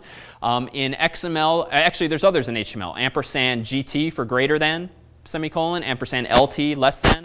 followed by a semicolon. There's some special characters in HTML and XML called entities that always start with ampersands and always end with semicolons. And the word between is some identifier. Amp here means ampersand. So even though it's a little coincidental that there's an ampersand followed by AMP, this means that this is an HTML entity representing a single ampersand, which represents the word and. Similarly, if we wanted to put a less than character as part of my major for whatever weird, crazy reason, I would need to do ampersand LT semicolon. So in short, in XML documents, if you have raw ampersands in your document, you must escape them in this way here. OK, what else is interesting here? CData. We'll come back to that. We've got some H1 in here. We've got another student idea. So let's tease these apart a little more specifically. So I'll fly through some of these things just because they're kind of mind-numbing details, but more formal definitions of these various pieces of XML files. So the XML declaration, reminded at top right there, represents, again, an optional piece of data that essentially informs whatever program's reading the XML document, what version you're using, what encoding, and the like. So elements we talked about in the context of the example, but there are a few rules. So one, they always need a start tag and an end tag. If the start tag has attributes, the end tag does not have attributes, just like HTML. There are some constraints on names, which you should bear in mind for Pizza ML for Project Zero. They have to start with a letter or an underscore. They cannot start with numbers, which is one of the minor annoyances with XML, but they can have a few other characters in them as well. And again, so that you don't have to scribble everything down, these slides are on the course's website as always. So content model. So this is something worth keeping in mind because it again allows you to sort of model different design decisions. If you have an element can have different stuff inside of it that is nested inside of it.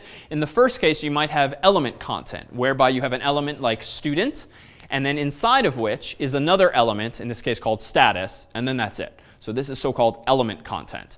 You might have PC data, parsed character data. So Jim Bob, that was an example from before too.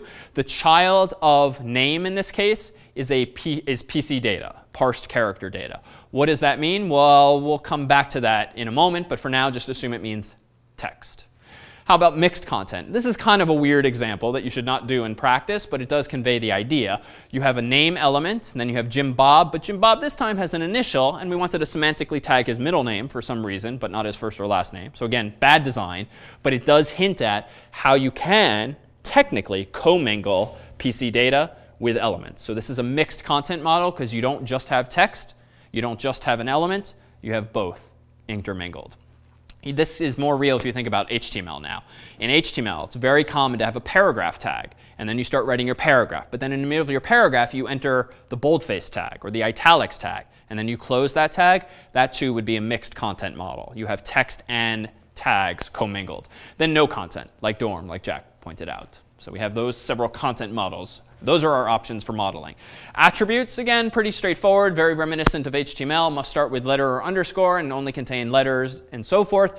They must be quoted here in this case. HTML is not as rigorous about this, HTML5 at least, but XML still expects you to quote things either with single quotes or double quotes. And then again, this last bullet is the most scary. You cannot have ampersands or less than characters. You must escape those with entities. All right, PC data just represents text. So let's fly by this. And now entities. So now we see a more formal definition here. So they're again used to escape characters that might otherwise cause breakages in XML files. In XML, you get 5 entities for free. Ampersand, less than, greater than, apostrophe, and double quotes. And that's it. Only those 5 exist. In fact, NBSP is not on the list. So if you want something like that, you have to define it yourself. And you will not likely need to do this for this project unless you really want to get fancy. This is the syntax in an XML file for how you can declare your own entities. So in the world of HTML, someone somewhere wrote out this entity for non-breaking space. And what does 160 likely refer to? Where does that come from? So that's a decimal number, 160, and that is simply the numeric code that represents the character we know as a non-breaking space. It's not something you can type on the keyboard, but rather that's its numeric code, so it's uniquely identifiable. All right. Any questions? And actually, you've seen HTML entities before, right? If you've ever looked up something like a copyright symbol or a weird triangle or circle or some symbol to use in a web page, you've probably used one of these entities, albeit in HTML. So character data is a little different. Recall we had this snippet at the top right here for C data. This will not always be necessary, but sometimes is. If you want to have raw HTML or JavaScript or any piece of data that might have scary characters like open brackets and ampersands that it just doesn't make sense to escape. For instance, suppose you wanted, for whatever reason, to store JavaScript inside of an XML file. That's not unreasonable to store a piece of data in another piece of data.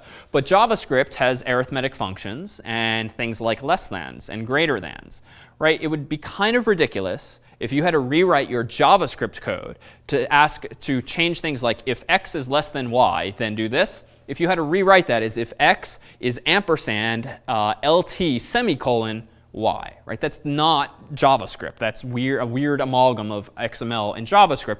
So C data exists, for instance, for that purpose, where you can tell an XML parser, a program that reads an XML file, much like you yourselves will write, you can say, ignore the following stuff. Do not parse it. It's C data, character data, not parsed character data, PC data. And you can just say to the parser, just suck in everything you're about to see without worrying about its syntactic validity. I'll worry about that. So in this case, I'm using it not for JavaScript, but if you want to store HTML in an XML file, you don't want your HTML tags to be conflated as XML tags, which they could be, because again, XML, you make up your own tags. Just because they're HTML doesn't mean you can't use the same names for your tags. So if you wanted to include some HTML in an XML document, you have to, unfortunately, wrap the characters with open bracket, bang, open bracket, C data, open bracket, and then at the end, close bracket, close angled bracket. Now, why in the world did they choose those sequence of characters? Probably because no one in the right mind would ever need to or want to type something like that out in the real world, right? It's just, frankly, it took me years to just memorize it, frankly.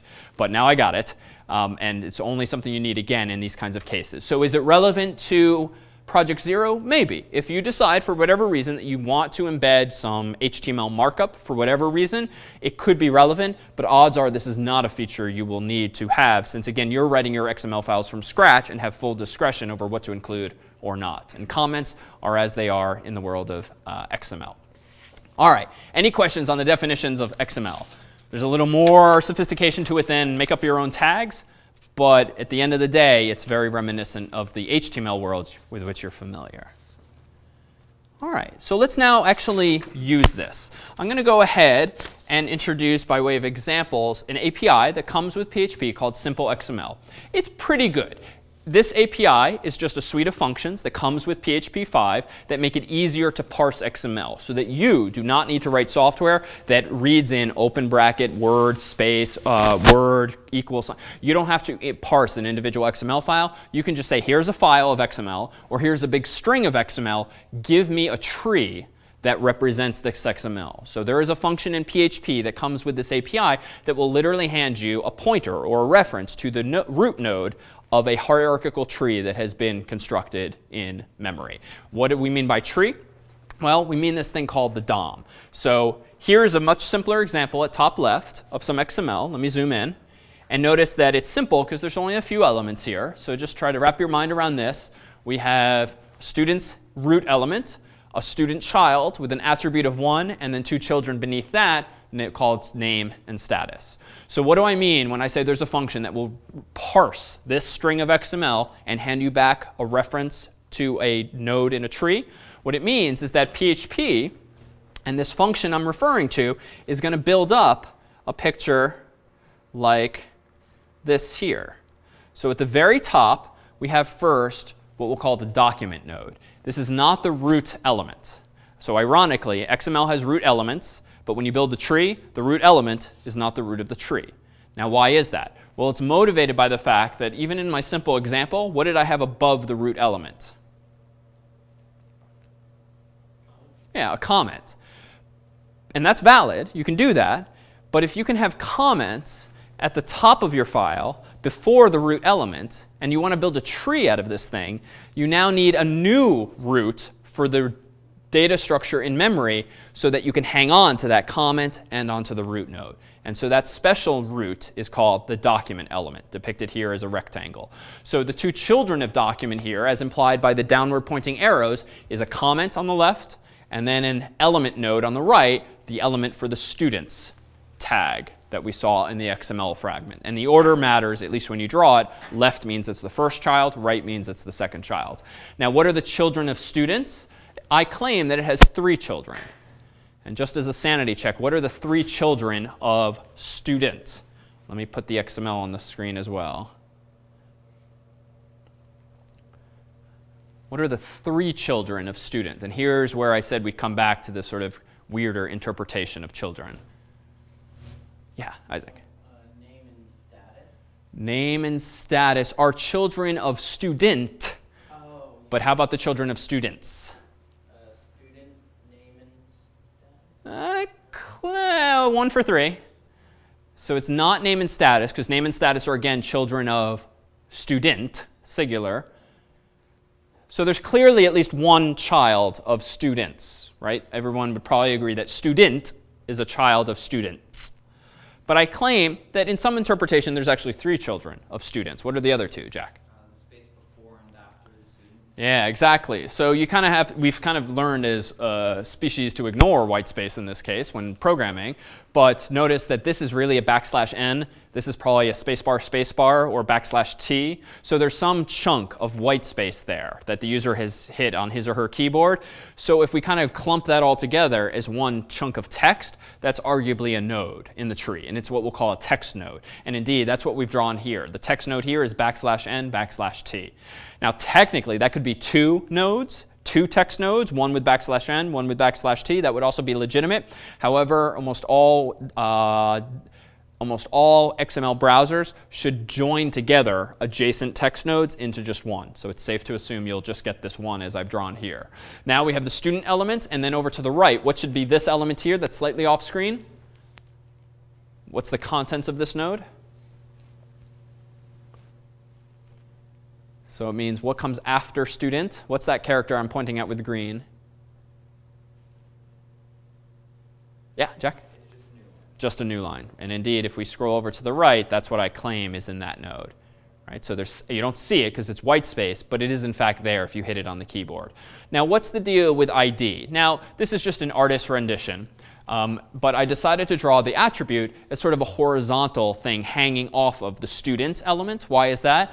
Well, it's not correct to draw an attribute as a child, because it itself cannot have children. So I arbitrarily, and just because it fit nicely on the screen, drew the attribute to the right-hand side there instead of down. So that's just fundamentally different. But again, this is just, again, an interpretation of a DOM. Doesn't mean this thing literally hangs off to the right in memory. All right, so what are the children of students? This one's got a lot. It's got some white space, name, white space, status, white space. And at the end of the day, we're going to throw away all of this white space, but realize that truly underneath the hood, there are these nodes having been built up in RAM when reading this XML file. Lastly, it turns out that name itself has a child. And this is one of the real motivations for talking about text nodes. Finally, we have a text node with actual interesting content, JIM space BOB for Jim Bob. That is a child of name, and status as a child of graduate, which is the status of Jim Bob in school. OK, so in short, you have an XML file, either in a file or as in a string variable in PHP. You call a function in the simple XML API that's going to parse that string or that file. What are you going to get back as the return value? You're going to get back the address or a reference or a pointer, think of it however you'd like for now, to that document node that you can then traverse recursively, hierarchically, however you want to navigate this document and pluck out the data. So what's the relevance to Project Zero? You're going to have to come up with a model for your pizza menu, where maybe you have a menu element, and maybe you've got a pizzas element and a sandwiches element or something like that. You're going to need a way programmatically to travel that tree and figure out what types of pizzas are there, what kind of subs are there, what kinds of salads are there, and the like. So this is where we're going with this conversation. So besides DOM, and I didn't even use the buzzword, DOM, Document Object Model. This was DOM.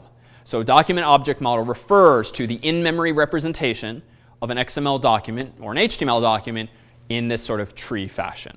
And again, this is something we'll come back to in the context of JavaScript, since it's even more common these days to traverse DOM structures client-side using JavaScript. So let's take an example now. RSS, how many of you actually read RSS feeds?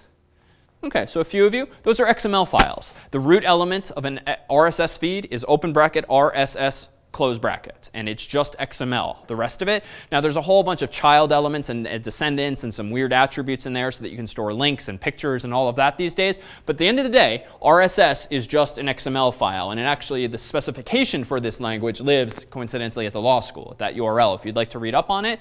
But here's a representative snippet. This is an RSS feed with no actual content, but it shows you the minimum required elements that you must have in an RSS feed. You must have the RSS element at top. You must have a channel element as a child. A channel must have a title, description, and link. And then it must have one or more item elements, or 0 or more item elements, where an item represents a news story, something that's in the RSS feed. And for those unfamiliar, RSS and RSS readers are about syndicating news in a standard machine-readable format so that you can use Google Reader or Safari or Chrome or IE to read the day's news without going to 10 different places, websites, to read them there in their usual way. So an item has a few elements as children. A GUID, which is a unique identifier, which is supposed to uniquely identify that article or that item. A title, a link, a description category, and a publication date. So this is an RSS feed. And let's go ahead now and do something interesting with this. Let me go into the appliance where I have an example here in the XML directory. And let's open up lectures.xml. So in advance of tonight, I decided to make my own XML file that looks like this. A lectures root element, then lecture children. Each lecture has an attribute called number with a value. And then below that is a title and a dates element. And then there's a resources element. And then there's resource, depending on how many resources we gave out that night. And each resource can have a format. So in other words, this is just something I came up with arbitrarily, but I gave some thought to its design so that I'd have minimal redundancy and also the ability to distribute certain handouts in multiple formats, PDF or zip or anything else like that. So for instance, in the very first lecture, we gave out some slides, and here's the URL to those slides. It's a long URL, but it ends in .pdf. We also gave out the syllabus that day. And again, realized that I have put a format element as a child of a resource, simply because if we wanted to release like a Word document for the syllabus, we could just by adding another format without calling it a separate resource. Same resource, different format. So again, this is representative of a typical XML design decision. So it was to accommodate that kind of versatility. And if we scroll down, we'll see indeed, here's a good one. Once we get to source code, if you've downloaded stuff from the course's website yet, recall that source code we distribute as an index, which means you can browse it in your browser, a PDF, and a zip. So here's an actual example of distributing multiple formats for the same conceptual resource, in this case, source code. Short, could have done this any number of other ways. My names for tags are completely arbitrary. This is not some lecture standard that the world has agreed on. It's just my little old me's format for XML. Similarly, will you need to come up with your own menu.xml file for this pizzeria. But what I can do now that I have this in XML is something like this. In my XML directory, I have a lectures.php file, which looks like this. For the most part, this is just an HTML5 page with a hard-coded title, and then an unordered list. And here is that function I promised existed earlier. And there's a few variants of this. This is simple XML load file. There's also simple XML load string, and there's a few others. There's also an object-oriented version of this, but I'm using the procedural function. And notice what I'm doing. I'm calling simple XML load file, quote unquote, lectures.xml. And that, frankly, couldn't get more explicit. That is loading that file. What is it returning? It's returning to me a reference to a tree, that hierarchical picture we just looked at. And just to remind myself of that fact, I'm calling my variable $DOM. So now DOM represents the root of that tree. And because this tree's arrows point downward, from that root element, I can access any other node in the tree just by stepping downwards, down, down, down. So how do I step downward?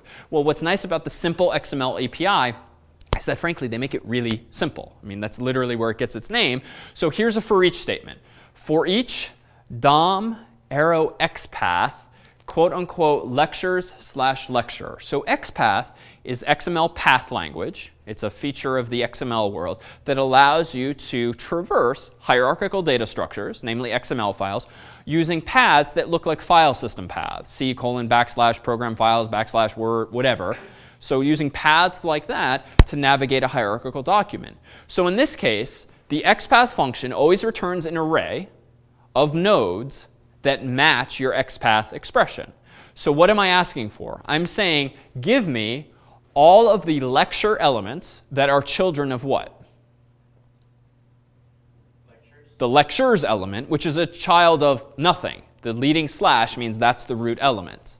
So if I get back one or more lectures, this for each loop, like we saw last week, is going to iterate over that array. And on each iteration, it's going to update the value of $lecture to be that lecture. And so on each iteration of this loop, we're going to print out an li and a close li, inside of which is going to be lecture title. So this too refers to the simple XML API. If you just want to start at a node and go one level deeper without doing like a search, XPath is allowing me to search the whole tree. But if I'm at a lecture and I want to get a lecture's title, recall that title is its child in the document we just showed. This will grab its title from the node. So if this is a little unclear in code, let's just look at this in a browser. Then we can walk through it. Here we go. That's the XML file. Let me open up the PHP file. Voila. My PHP file has this dynamically generated list of lecture titles, which looks really simple. And underneath the hood, notice, is only HTML. And as I mentioned, disclaimed last week, it's not beautifully pretty printed, because my PHP code is. My HTML doesn't have to be. But all of this came from where? From that XML file. So let's go back to the XML file, lectures.xml. How did I print the title? Well, notice that I used XPath to get all of the lecture elements in an array by saying XPath/lecture/lecture. And that gives me an array of size what, apparently? If you recall from the previous unordered list. How many bullets were there a moment ago? Yeah. There were 4. Why is that? Well, if we scroll through this, we're in tonight. We're at lecture 3, 0 index. So tonight's the 4th lecture. So we have lectures, lecture, lecture, lecture. That's why we got back an array of size 4. And on each iteration of that for loop, what was I printing? I was printing each lecture's title. But what is title? Title is a child of what kind of element? Lecture. So I simply have to say lecture, arrow, title. And that gives me the title. So this is, again, where simple XML gets its name. It's frankly pretty simple to navigate an XML document using these arrows and these XPath expressions, because you can pretty much address any part of the document that you want and really easily loop over it, which will, again, will be useful for dynamically generating a pizza menu on a screen out of one single XML file. Now, what else can we do here? Number. What if I wanted to display the lecture number for each thing?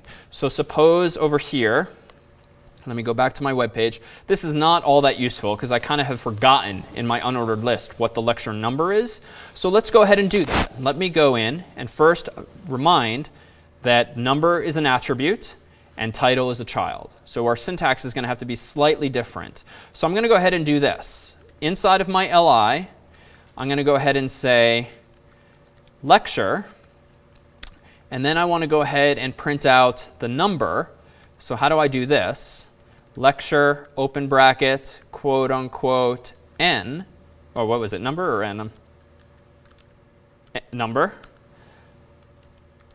quote unquote. And then I'll do like a colon here, just for formatting purposes. So now notice, then I'm going to print the title. So let's see what the end result is. Let me go back to my browser, reload the page, and now we have that. So we have really just 2 pieces of syntax. One is for attributes, which apparently involves square bracket notation, just as though it were an associative array, but it's not really. It's an XML attribute. And the arrow notation allows me to traverse things hierarchically. So it turns out XPath, though, is more powerful. Suppose that for whatever reason, I only wanted to select, for this page, lecture number 3. I need to apply some kind of filter. Now, I could do it the old school approach of, well, just do your XPath expression, get back an array with all the lectures, which in this case is 4, and then just have an if condition. And I could do something correct, but a little tedious, like if lecture bracket n equals 3, then I can go ahead and do something. So I could do that, but it's a little inefficient, and I'm asking for all of the lecture elements, even though I only care about one. So it turns out XPath can do this for me. I can introduce the notion of a predicate with a square bracket inside of my XPath expression, and then I can actually add a qualifier like number equals quote unquote 3 close bracket. And now, if I save the file and go back to my page and hit reload, I have screwed up because lecture number 3.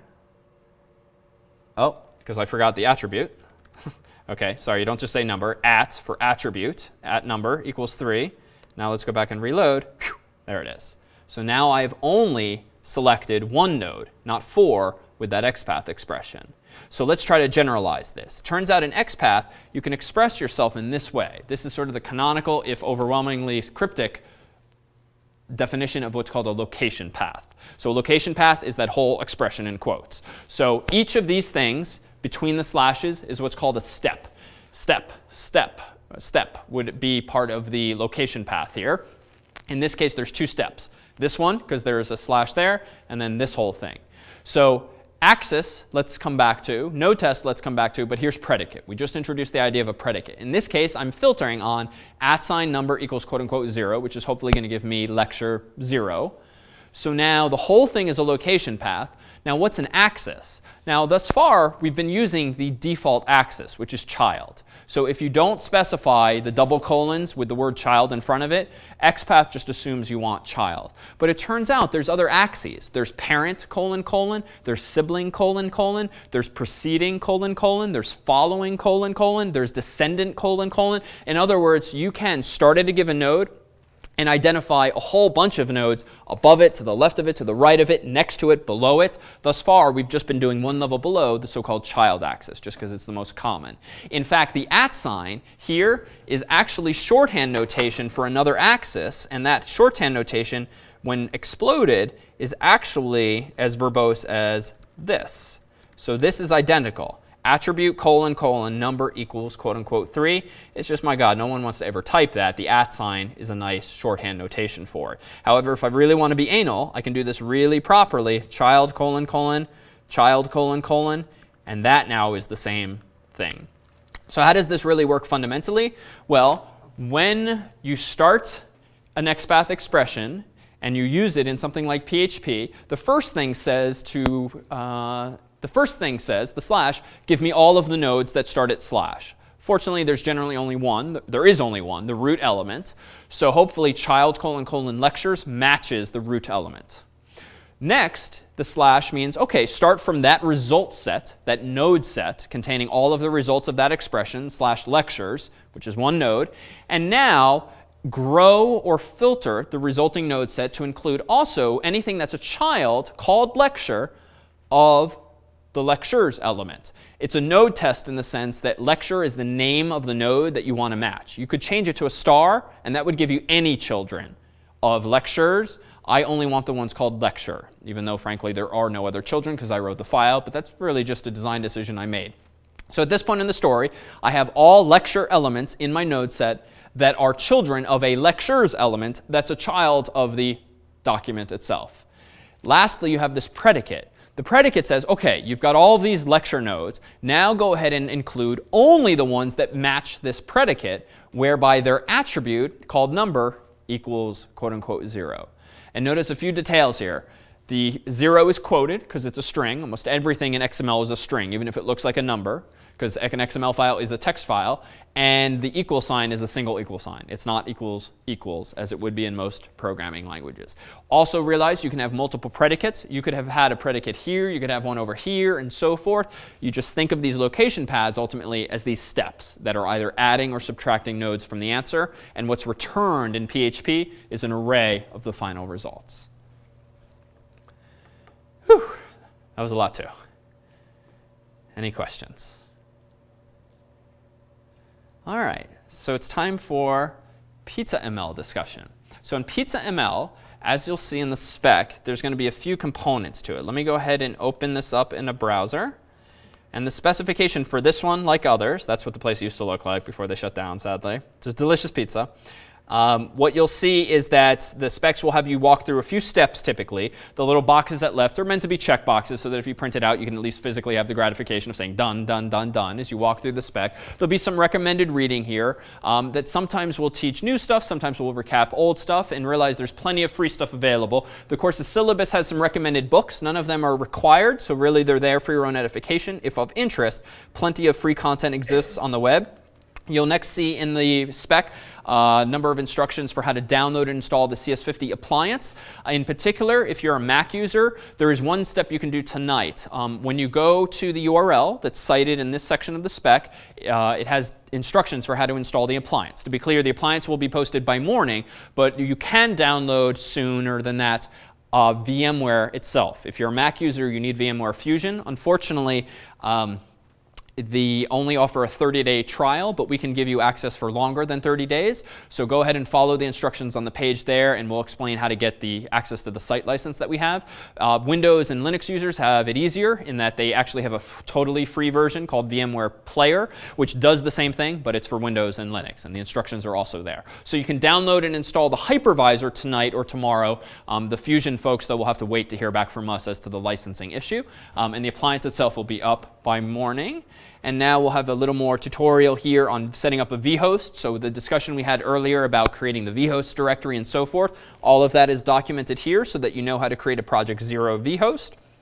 Bitbucket, there's instructions for how to get yourself set up for Bitbucket for your own benefit so that you don't run the risk of losing content accidentally. And then the real guts of the spec, Delicious XML, walks you through the menu itself. So I'm going to defer to Section and to Peter's walkthrough of the same, but you'll see here an allusion to a whole bunch of categories of food which are all present here in the file. So let me pull up here the menu for 3 Aces. So this is literally a PDF of the menu that they used to have, and you'll see that they have pizzas and salads and wraps and so forth. But one of these things that's kind of curious is that if you go into the store, you pick up this menu, it's actually pretty obvious to a human how to order a pizza or a salad or the like. But if you're the unfortunate programmer who has to model this same set of data in a database, or in our case, in a simple database like an XML file, you'll realize that these pizza guys really were not being semantically consistent throughout their menu. And which is to say, even though the left-hand side looks like a list of pizzas, all of which are conceptually the same, just pizzas with different options, whoops. If you scroll down further, let me zoom in here. And Chrome is making this PDF look a little weird. Let's open it in preview instead. Let's scroll down now to the menu. So you'll notice that you have pizza with cheese, with onions, with peppers, with broccoli, and then at the bottom, extra cheese. So this is one of these corner cases where this does not belong semantically in the same column of information. Why? Because no one is going to order extra cheese for $1.25 without a pizza. Right? So there's this corner case here that you need to sort of think about, well, how do you tolerate something like extra cheese? Is it a checkbox, a radio button? Is it you type it in the notes? So this is one of those corner cases to run into. Here, too, we have pizza was the header for this section here, and it comes also in small and large. Now notice these are the kinds of things, at least if you're me, you really notice. They capitalize small and large differently here. Down here, spaghetti or ziti is a category of itself, and then the descriptions of the line items are with this, with that, or you can have this crazy thing, which isn't really quite the same. We got homemade lasagna, or so it's things like this. If the category now in your website is called homemade lasagna, ravioli, or manicotti, that's not really just a category, right? That's like at least a radio button between 3 different types of pasta. So again, what looks pretty straightforward to humans, once you start thinking about it as a developer and as a designer, it's not always obvious how you would represent this information. So let's take a quick stab at modeling this data just to get you thinking along the right lines. And then again, with Peter in Section, you'll have an opportunity to discuss other design opportunities or watch online after the fact, as well as in office hours tonight with Chris and later on Wednesday. So I need to create a file, as you'll see in the spec, called menu.xml. Now, the design of that file is totally up to you, so long as it adheres to certain bulleted requirements in the spec. So I need minimally like a root element. It could be called menu. It could be called anything you want. Probably shouldn't be called pizzas, because as we've seen, they sell things besides pizzas. So let's just take a group stab for just a moment here. What could be one of the first children of a menu element? Okay, so maybe a category. So let's do that. Open bracket category. And now one of the categories, recall, let's go back to it, was pizzas, salads, grinders, then the weird one, homemade lasagna, ravioli, or manicotti. So what more needs to be in this category element? Do I want to close my angled bracket now? Do I want an attribute? Do I want to move on to children? Again, no right answer here, but let's just brainstorm. An attribute? OK, so maybe name equals pizzas? Maybe. This not unreasonable. So close category. And then in here, what goes inside of a category? Well, let me look back at the PDF. If it's pizzas, tomato, and cheese. All right, so do I want to say this, though? Maybe size equals small. Right, so this is where it gets non-obvious. Right, the XML language is super simple. Children, attributes, that's it. You don't have much expressive capabilities here, but it's definitely non-obvious how to do this. Now, give me an argument against having a pizza element here. Why might this be a bad idea? Yeah. I mean, if you have multiple categories for pizzas and salads, you would want to be consistent within those categories. So call it like item or Good. whatever. Good. I mean, if we're going through the trouble of sort of generalizing the notion of categories, as we just did, and then refining the definition of a category with a name attribute that is category specific, why are we then hard-coding pizza, which only belongs up there? So we've sort of generalized the category, but then hard-coded the specifics. So maybe better is indeed, let's be self-consistent, and let's maybe say item name equals tomato and cheese, and then I have to somehow embody the notion of size, for instance, and I don't really know how to do that, but I probably don't want to do open bracket large, right? I probably want to do something like size, and then maybe type equals large or something. Again, no right answer, but the fact that I'm kind of pausing and erasing and starting over, it should be the same kind of thought process you probably engage in. And already this is broken. What a wonderful surprise that this menu gave us an example here. We have an Anderson. Yeah. So already we have that stupid issue. And this is necessary. If you have this, the simple XML read file function will fail. You'll get an error because it's not valid XML. So I would also make this suggestion. Before you spend an hour or more sort of making your menu, do it in baby steps. Right? Write a little bit of code, run it through the equivalent of a program like I just ran, involving the lectures, but using your menu, just to make sure that with baby steps, you're not creating a monster of a mess to then go back and fix. So also realize, too, in the spec, this could become incredibly tedious to have to type out this entire menu. So realize that we specify in the spec you only need to do a few from each of the categories. So this won't be an exercise in tedium, but you'll have to trip over some of these design decisions. And realize, too, because we specify in the spec that you only need to do 3 or more items from each of the categories, you can also, in fairness, avoid certain corner cases like the extra cheese thing if you want. That's really up to you as to how you navigate those waters. There's plenty of things to trip over, though, in the aggregate with this whole menu. But let's do one other example now, unrelated to menus, but related to that example involving RSS. So that was our lecture example. Let me go ahead and open up rss1.php, but let me first highlight this URL.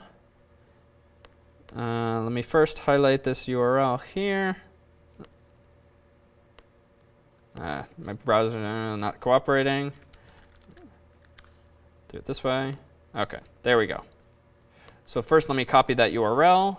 Let me then visit it in my browser.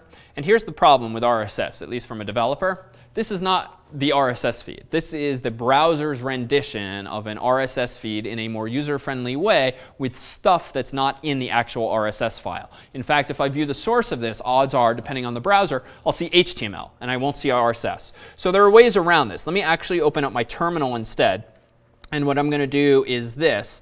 I'm going to type wget for webget. Then I'm going to paste in this URL and then hit enter. What's nice about the wget command, which exists on a lot of platforms like Linux, is now I have a file called technology, and here is the RSS file. Now the specifics of this RSS file are not all that interesting for us tonight. Realize that they do adhere to the pub date and title and link and description, all those placeholders I promised existed in an RSS file. They're in this one as well, in addition to a bunch of other stuff. Atom is an alternative file format, and there's namespace support in this thing. But in short, at the end of the day, this is an RSS feed. And it has channel and item and item and item and item. Suppose I wanted to implement my own RSS reader. Well, think back to the format that an RSS feed has, which again looks like this. And knowing just this, I should be able to write this RSS reader pretty easily. Let me go to my rss1.php for a first pass at this. Here is, I claim, a super simple RSS reader. This time, I call simple XML load file.